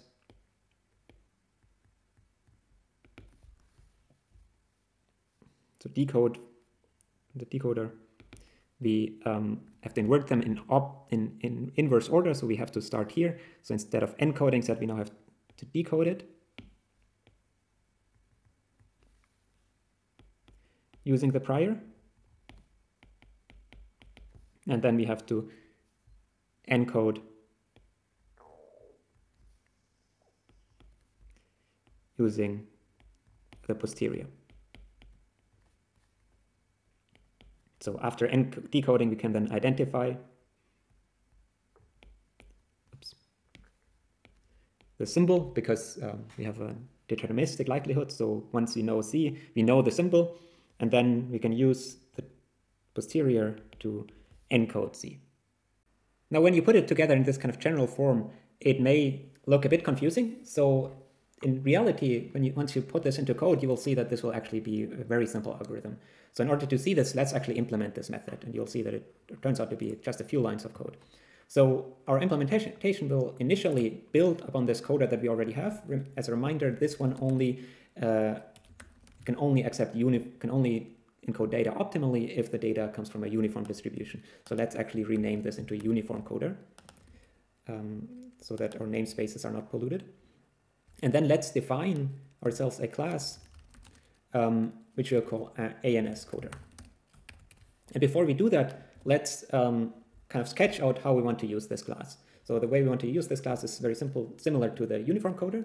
So we'll initialize a coder, ANS coder. And this ANS coder has a parameter, this value n, that tells us how fine-grained we want to approximate the probability distributions. So let's provide this value n. Let's actually assume that n is always a power of 2. So it's always some power 2 to the power of some precision. And then we only provide the precision here. And let's set, for example, precision for this simple example to, let's say, 4. So then therefore n will be 16, so in practice, you will want to set precision to something higher so that you can approximate more true probability distribution more precisely. But here for debugging, it will be easier if we can actually understand what's going on we are still able to do all the calculations in our head. So we start a coder, we can initialize a coder, and then we want to encode some data. So we would call coder.encode. We want to encode some symbol. And then we have to provide, since now, so as a reminder, in the uniform coder, we would now have to provide the base. And that was enough in the uniform coder because then once we know the base, we know that the probability distribution over that base is uniform. So providing the base was enough to specify the probabilistic model that this encoder should use. But in this setup, we now no longer assume a uniform probability distribution. So we now have to actually provide these probabilities. And for simplicity, let's not discuss about how we actually approximate these probabilities. That's kind of a non-trivial task in itself. Let's say that we already have these approximate probabilities. So we just provide a list of kind of scaled probabilities. So what are these scaled probabilities? Let's say, for example, they are, so they should add up. So these are these n's, the enumerators. They're scaled probabilities because they are probabilities multiplied by n, roughly speaking. They should therefore add up to n, so to 60. So let's just say they are maybe 3, 7, 2, and 4. That should add up to 16. So 4 symbols with these scaled probabilities. So probabilities 3 over 16, 7 over 16, and so on. So this, if we provide these probabilities, what we mean that the true probabilities are exactly 3 over the n every time. So we encode these some symbols. So maybe some symbol 1, some followed by some symbol 2, followed by some symbol 3. And we could also use different probabilities for every step here. That wouldn't change much here, so that shouldn't make a difference. And then in the end, we decode. And for the decoder, we assume that we only have to provide the scaled probabilities, and then we want to print them out. So this is roughly how we want to use this ANS coder. So let's type it up. So it needs an initializer or a constructor. And the constructor takes this precision. And then it sets self.n equals 2 to the power of precision. And we will kind of optimize that in a later step. And then it constructs also a uniform coder, which we will use for all these bit specs and coding steps. The uniform coder will be set to just a uniform coder. The constructor has no parameters. Then we define an encode method, which takes self, and then these scaled probabilities. So what does the encode function do? Well, first let's just go through the steps. First, it will decode C using the posterior distribution. So what is this posterior distribution? Well, it is a uniform distribution over some range, where the range starts at some non-zero value typically, and it has size m of x, where m of x is exactly the scaled probability. Actually, the encode function also needs to take a symbol, obviously. So what do? We first, let's first use our uniform coder. Let's work up to the step here. Let's first use our uniform coder to decode a value that's uniformly distributed, but not over this range, but instead over kind of a shifted variant of this range, where that starts at 0 and then goes to m of x minus 1. Because that's what we can do already. So let's call this uniform coder dot decode, and then the base will just be the scaled probabilities of the symbol. So we interpret the symbol as an index into these probabilities. So the symbols, we use it here, will maybe be, so they should be between, so we have 4 symbols, so they have to be in the range from 0 to 3 inclusively. So let's say they're maybe 1 to 103. So we first decode them. We have to set that to self, so to shifted C. Then once you have the shifted C, we have to shift it now by the left-hand side. So let me scroll up. What is this left-hand side? Well, this left-hand side is kind of, if M is maybe, let's say, the third symbol, then this starting point will be just the number of points that were already consumed by everything that came before it. If the symbol is the second symbol, then again, the starting point here will just equal to the number of points for Z that were already consumed by earlier symbols. So we can shift C now by saying actually let's just set this to Z, and then let's just mutate it and say for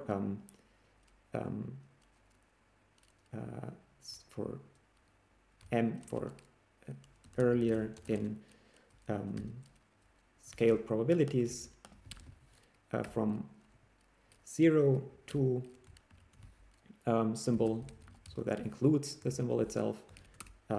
Let's increase Z by prob.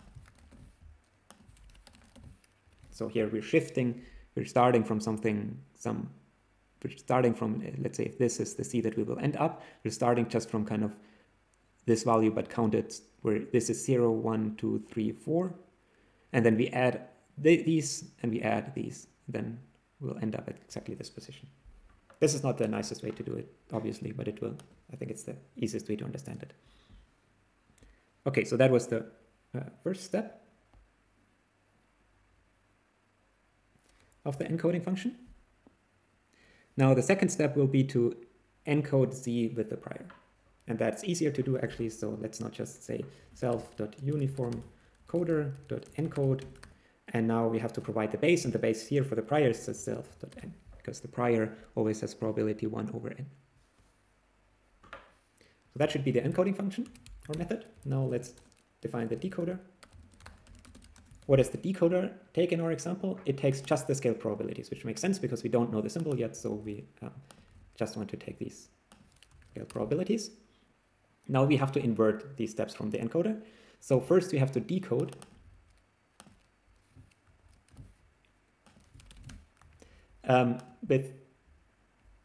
here we actually have to provide also the value that we want to encode, obviously, that was Z, and then the base.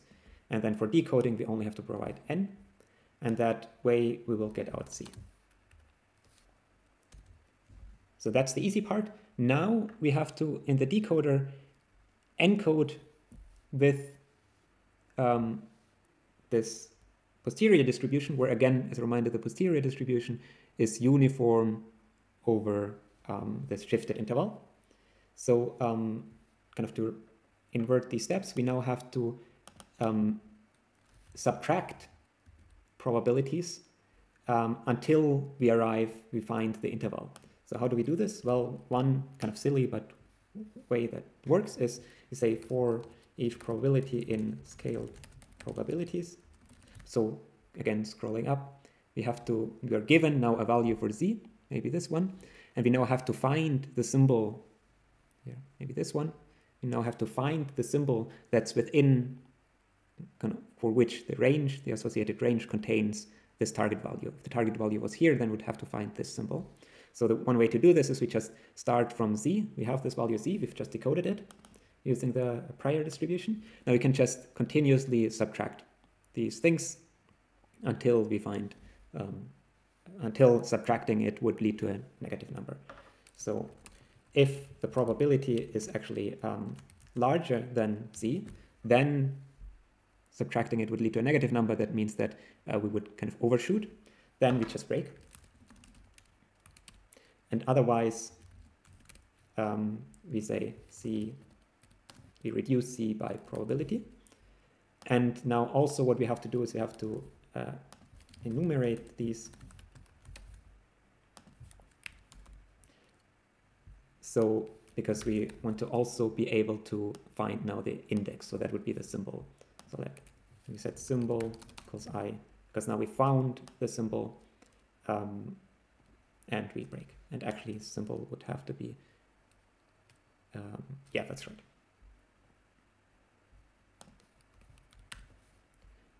So again, if you didn't fully understand this part, this is not kind of the crucial part. It just searches, kind of given a target value here, it just searches for the range that includes this target value. And again, this way of implementing the search is definitely not the best way to do it. There are definitely better ways to do this, but here we're just trying to understand what's going on. Right, so we have now, where are we in the bitspec algorithm? So we've decoded Z using the prior, and we have identified the symbol. Now we have to encode the symbol using the posterior. So let's do this. So self.uniform coder.encode the symbol And the base will again be, the base will now be the range of, we actually don't have to encode the symbol, we have to encode the value z. And we have to encode the value z shifted by these probabilities, which is what we've arrived at with here. So we have to encode z with the base, where the base is now scaled probabilities of symbol. So that's exactly the m that we have here. And then obviously we have to return the symbol. All right. I'm sure there are still some bugs in this, but let's try out how far we come. Actually, it worked. That's a surprise to me. But I was sure that I made some typo somewhere, but you see, we encoded the symbols 1, 0, and 3, and then we decoded them, and since it's a stack, we get back the symbols 3, 0, and 1. And again, now we can kind of play around with this, and we can say, let's use a different probability distribution for every symbol. So let's say scale probabilities 1 is this, scale probabilities 2, scale probabilities is 3. Maybe now we have set this to 5, and this also to 5. And hey, maybe here we set this to 2, make it completely different. 1, what's missing? 13, so we need 7 and 6. And then we encode with these probabilities, and then we have to decode in reverse order. See if this still works. It still works. And if we used the wrong probability here, it will likely not work. Yes, it produced a different output. So it really makes a difference here.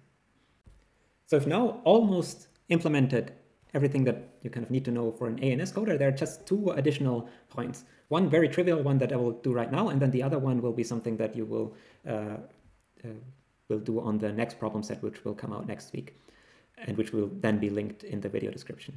So the first thing that I want to do is I want to kind of do a small refactoring here. So we're building on this uniform coder. This uniform code is really kind of trivial. So let's just factor them out, and then we can see that we can do slight optimization. So what methods do we need from this uniform coder? Well, we call the initializer, the constructor, and then we call encode and decode. So the constructor just sets basically compress equal 1, if you remember from here. Then the encode, let's just copy them. So the encode function, so this is now from the uniform coder. So the encode function just multiplies by base and adds the symbol. So that's what we need to do here, for example. So in order to call encode, let's just set self.compressed equals to self.compressed times self.n, and then plus the symbol. The same down here when we encode. So here, instead of calling encode, we say self.compressed equals self.compressed times this scale probabilities, then plus z.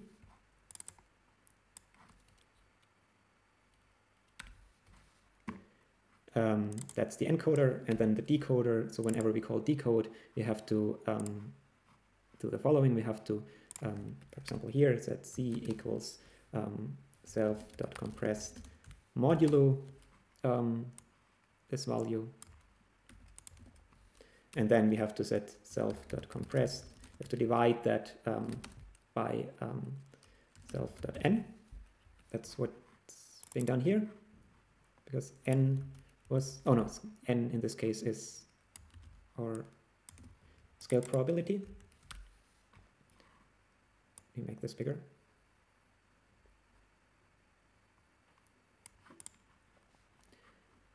And then we also use the decode function here. So here we set c equals self.compressed modulo self.n, and then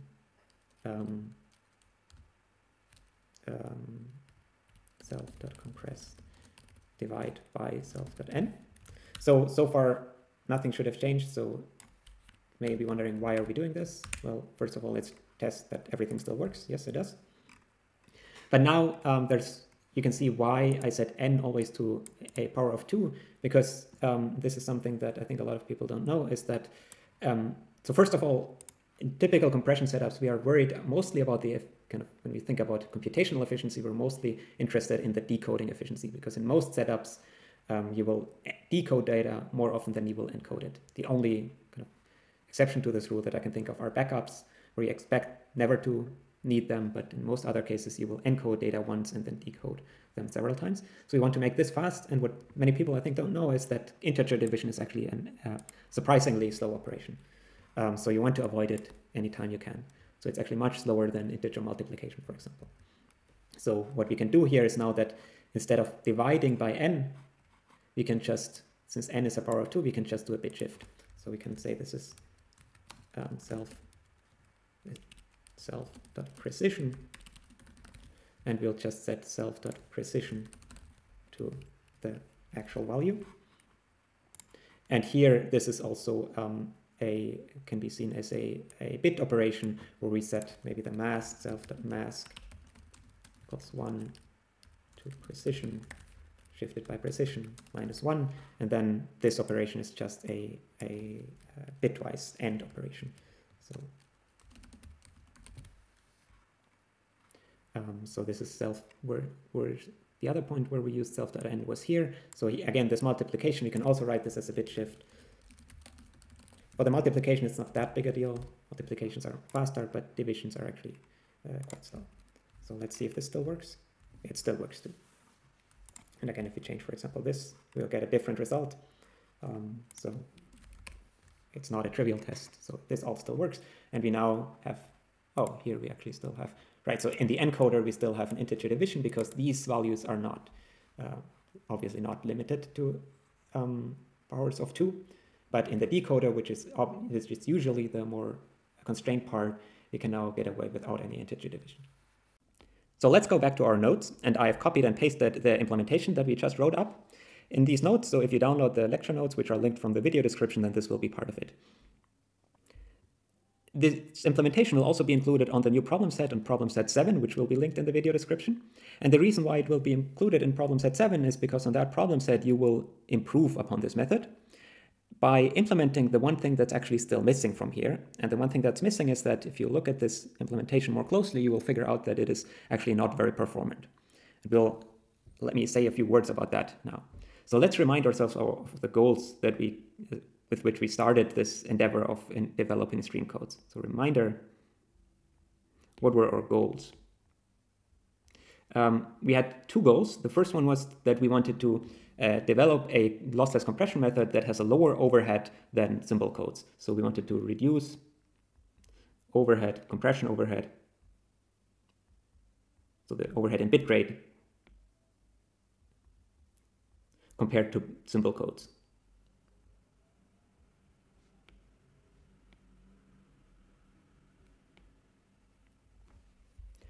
And indeed, we achieved this. So if you allow me to scroll up really brief. So we derived, for example, here the net bitrate for encoding a symbol, which is really the relevant quantity because in practice, we want to encode a lot of symbols. So the kind of the initial bits problem will not be an issue, and you really only care about the net bitrate.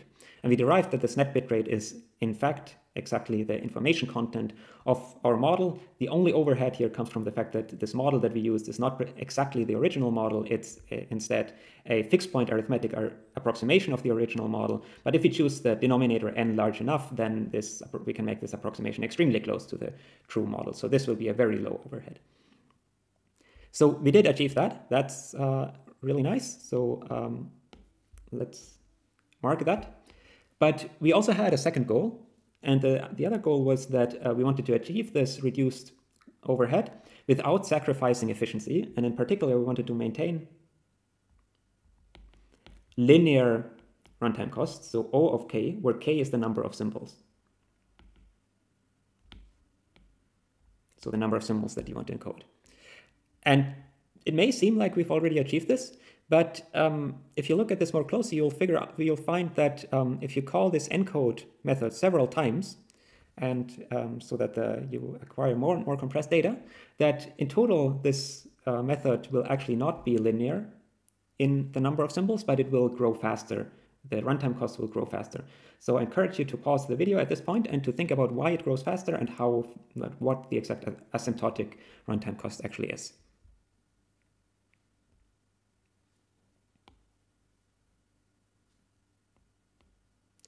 All right, if you've paused the video, then now you can compare to why my argument, why I would argue that this is not a linear runtime. So it may seem linear because we can just call the encode method to encode a long stream of symbols. We can just call the encode method on each symbol individually, and the same on the decoder side. So so we don't have to consider kind of the symbols in together and kind of do some complicated optimization over all the symbols together. But it turns out the cost of the encode function actually grows if you the more times you call the encode function, the more expensive it will become at some point. And the reason for that is that every time you call the encode function, you increase the amount of data. So you increase the number, the integer that's self.compressed, so which stores all the compressed data.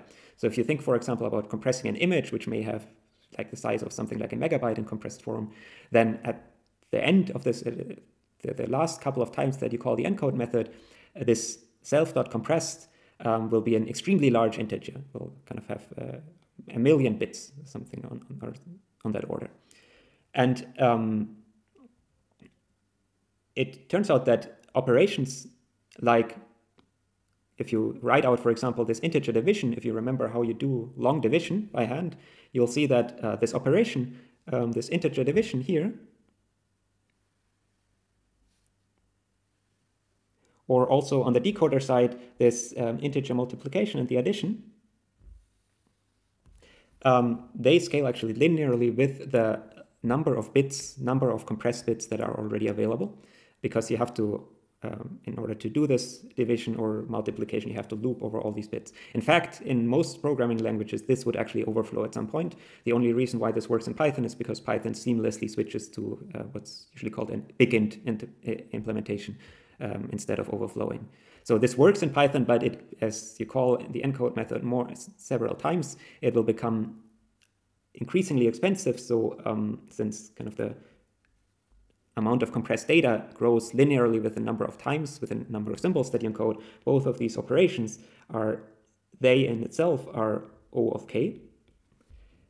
And therefore, the total runtime cost, if you call them k times, will therefore be O of k squared. So this is not yet achieved.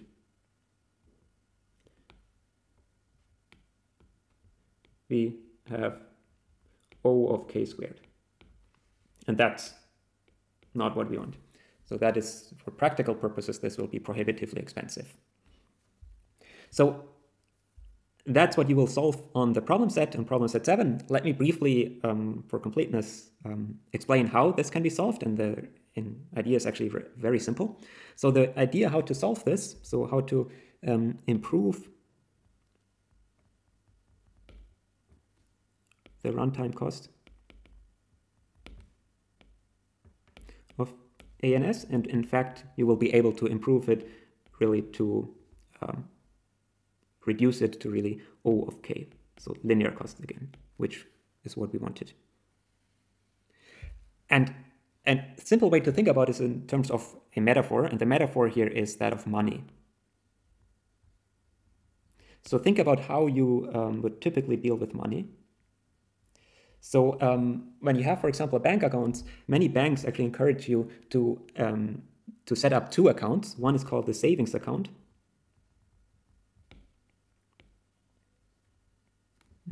Sorry.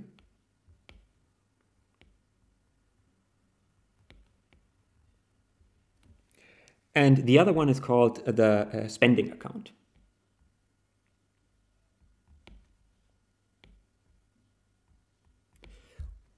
Or if you live in Germany, you may have noticed that a lot of people are still obsessed with cash. So that would then be the analogy that you use cash money.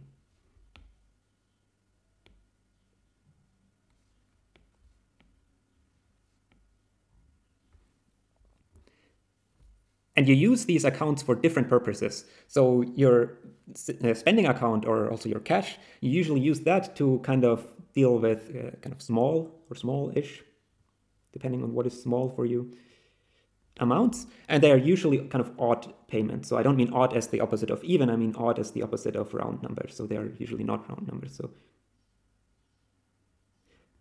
let's say you pay something like you pay something like buy something in a store, and maybe you pay something like 70 euros and 34 cents, something like that. Or in the other direction, you may use this for kind of odd incomes, or maybe if a friend, so if you go out for dinner with a friend and they pay you back what they owe you, and it will usually maybe not quite as odd value, but some typically smallish odd value. That's what you use your spending account for. Now, your savings account is usually something you don't access directly. Instead, you just use it to transfer money back and forth between that and your spending account. And these transfers will typically be kind of bulk transfers. And what I mean with that is that they usually occur in kind of bigger and also round amounts.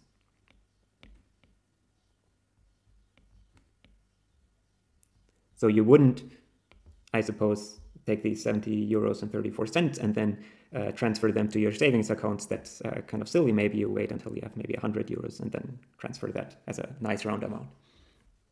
And turns out you can now do pretty much the same thing for ANS coding, and that will actually make it performant, because you can make these bulk transfers.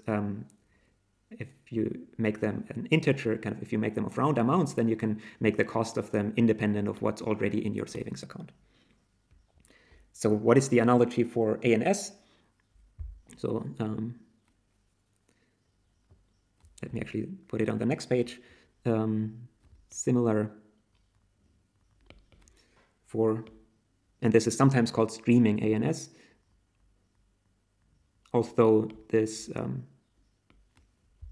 naming convention is not very widely used.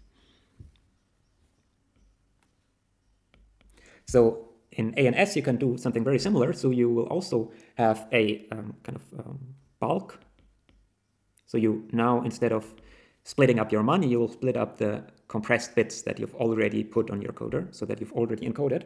You split it up into one part that has only kind of round amounts of compressed bits. The most important part of this is that it has actually only an integer number of bits. So remember, the important reason why stream codes work better than symbol codes is because they can actually amortize over the compressed bits over symbols. So for each symbol, the number of bits can be a fractional number. It doesn't have to be an integer. So in total, when you add one symbol at a time, you should think of the amount of compressed data on your ANS coder as some fractional amount of information content. So not an integer amount of bits, but a fractional amount of information content. But that's what makes it expensive to transfer these information contents. So what you do is you take kind of a integer part of that, and you store that in some kind of bulk storage. So this will be an integer number of bits. Typically, actually, for just make it actually fast on real hardware, it will not only be an integer number of bits, but really an integer number of your machine words. So this would be like the word size. So maybe 32 bits or 64 bits. And so you give these kind of filled to all the words that are on this bulk storage carry valid kind of compressed information. And then on top of that, you have what I would call the head, because you have a stack. So the stack has some head, which is on top of the stack. And this will be, you should think of that as some kind of small storage. In practice, it will actually be just a register on your CPU. And this head, this will be, since in total you have some odd, you will always have, almost always have some kind of odd amount of information content that's encoded in your coder. So this head will keep this fractional part. So maybe it's filled kind of to this part, where one word is filled completely, and then the second word maybe is filled to some fractional part. And then when you encode or decode, you encode kind of on this end. So encode or decode. And this moves, so every time you encode, you kind of move this bulk part, this small part bit to the left. And when you decode, you kind of move it to the right. That's the picture you should have. And that's why encoding and decoding is kind of cost grows with the amount of data that you have on here, because you kind of have to move all these bits over. And since you move them typically by a fractional number of bits, you actually have to recalculate what each of these bits, how all of these bits are set, and that's exactly what these multiplication and integer division do. So that's what you do when you encode and decode most of the time. So then sometimes after, if you do this a couple of times, so after encoding several symbols, you will be in a new state where maybe the head is filled, it's kind of almost filled. So maybe it's two words, let's say, and it kind of capacity, there's a finite capacity. I should say that finite capacity. And at some point, if you encode enough symbols, this capacity will be almost full. And now imagine you want to encode a symbol with this information content, such that if I plot this information content, if I draw it here, it would overflow your head. What you then do is, instead of before it even overflows, is you take this lower part, which is completely filled, and you move it onto the bulk. And this is again completely filled, so you uphold the invariant that the bulk always only holds kind of an integer number of words, of fully filled words. And through this operation, after that, the head will now have a lower filling.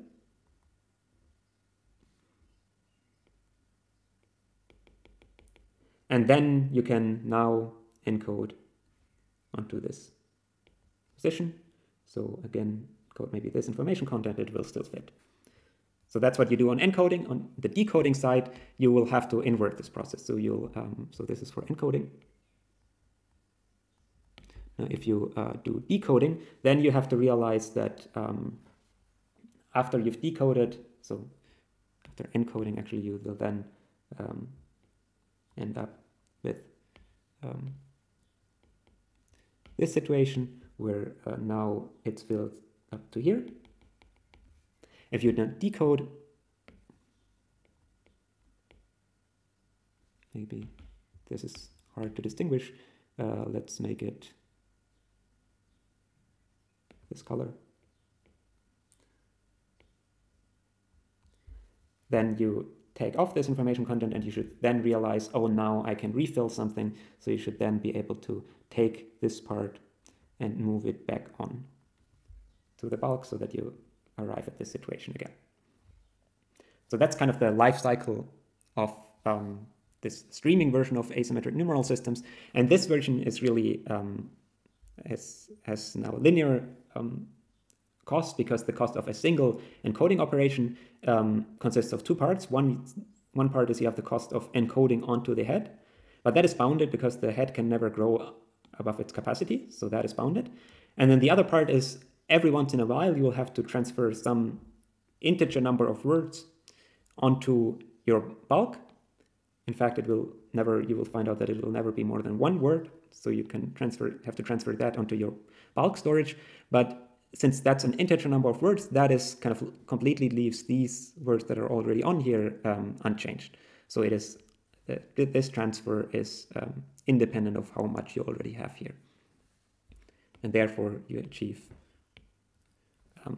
O of 1 cost per encoding and decoding operation, and therefore O just linear cost per message. So this would be per symbol.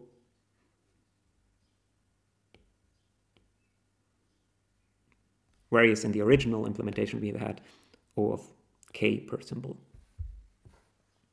So that's what you will do on problem set 7.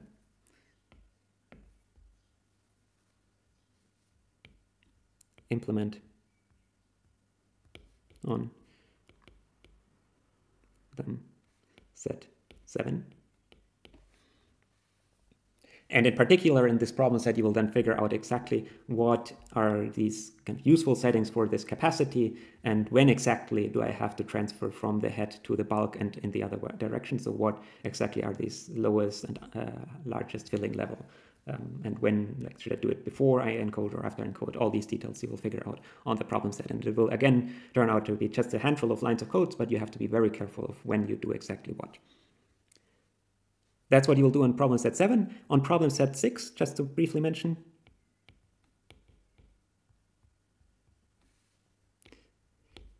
you will have another look at why this positional systems coder on which all of this has kind of built, why this is optimal.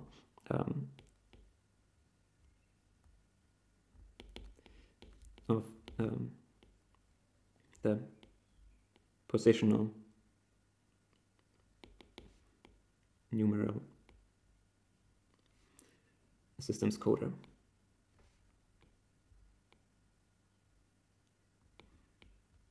So as a reminder, we started all this discussion with these exercises where I asked you to think about how to encode numbers from the decimal system, and then the answer was just convert them into binary. And then we proved kind of very formally that the bit rate of this really, in the limit of, at least for if you ignore boundary effects, really is just the entropy of the symbol. But we proved this in a very formal way, and really the argument is much simpler, and you will derive this on the problem set 6. So with that, have fun with the problem sets.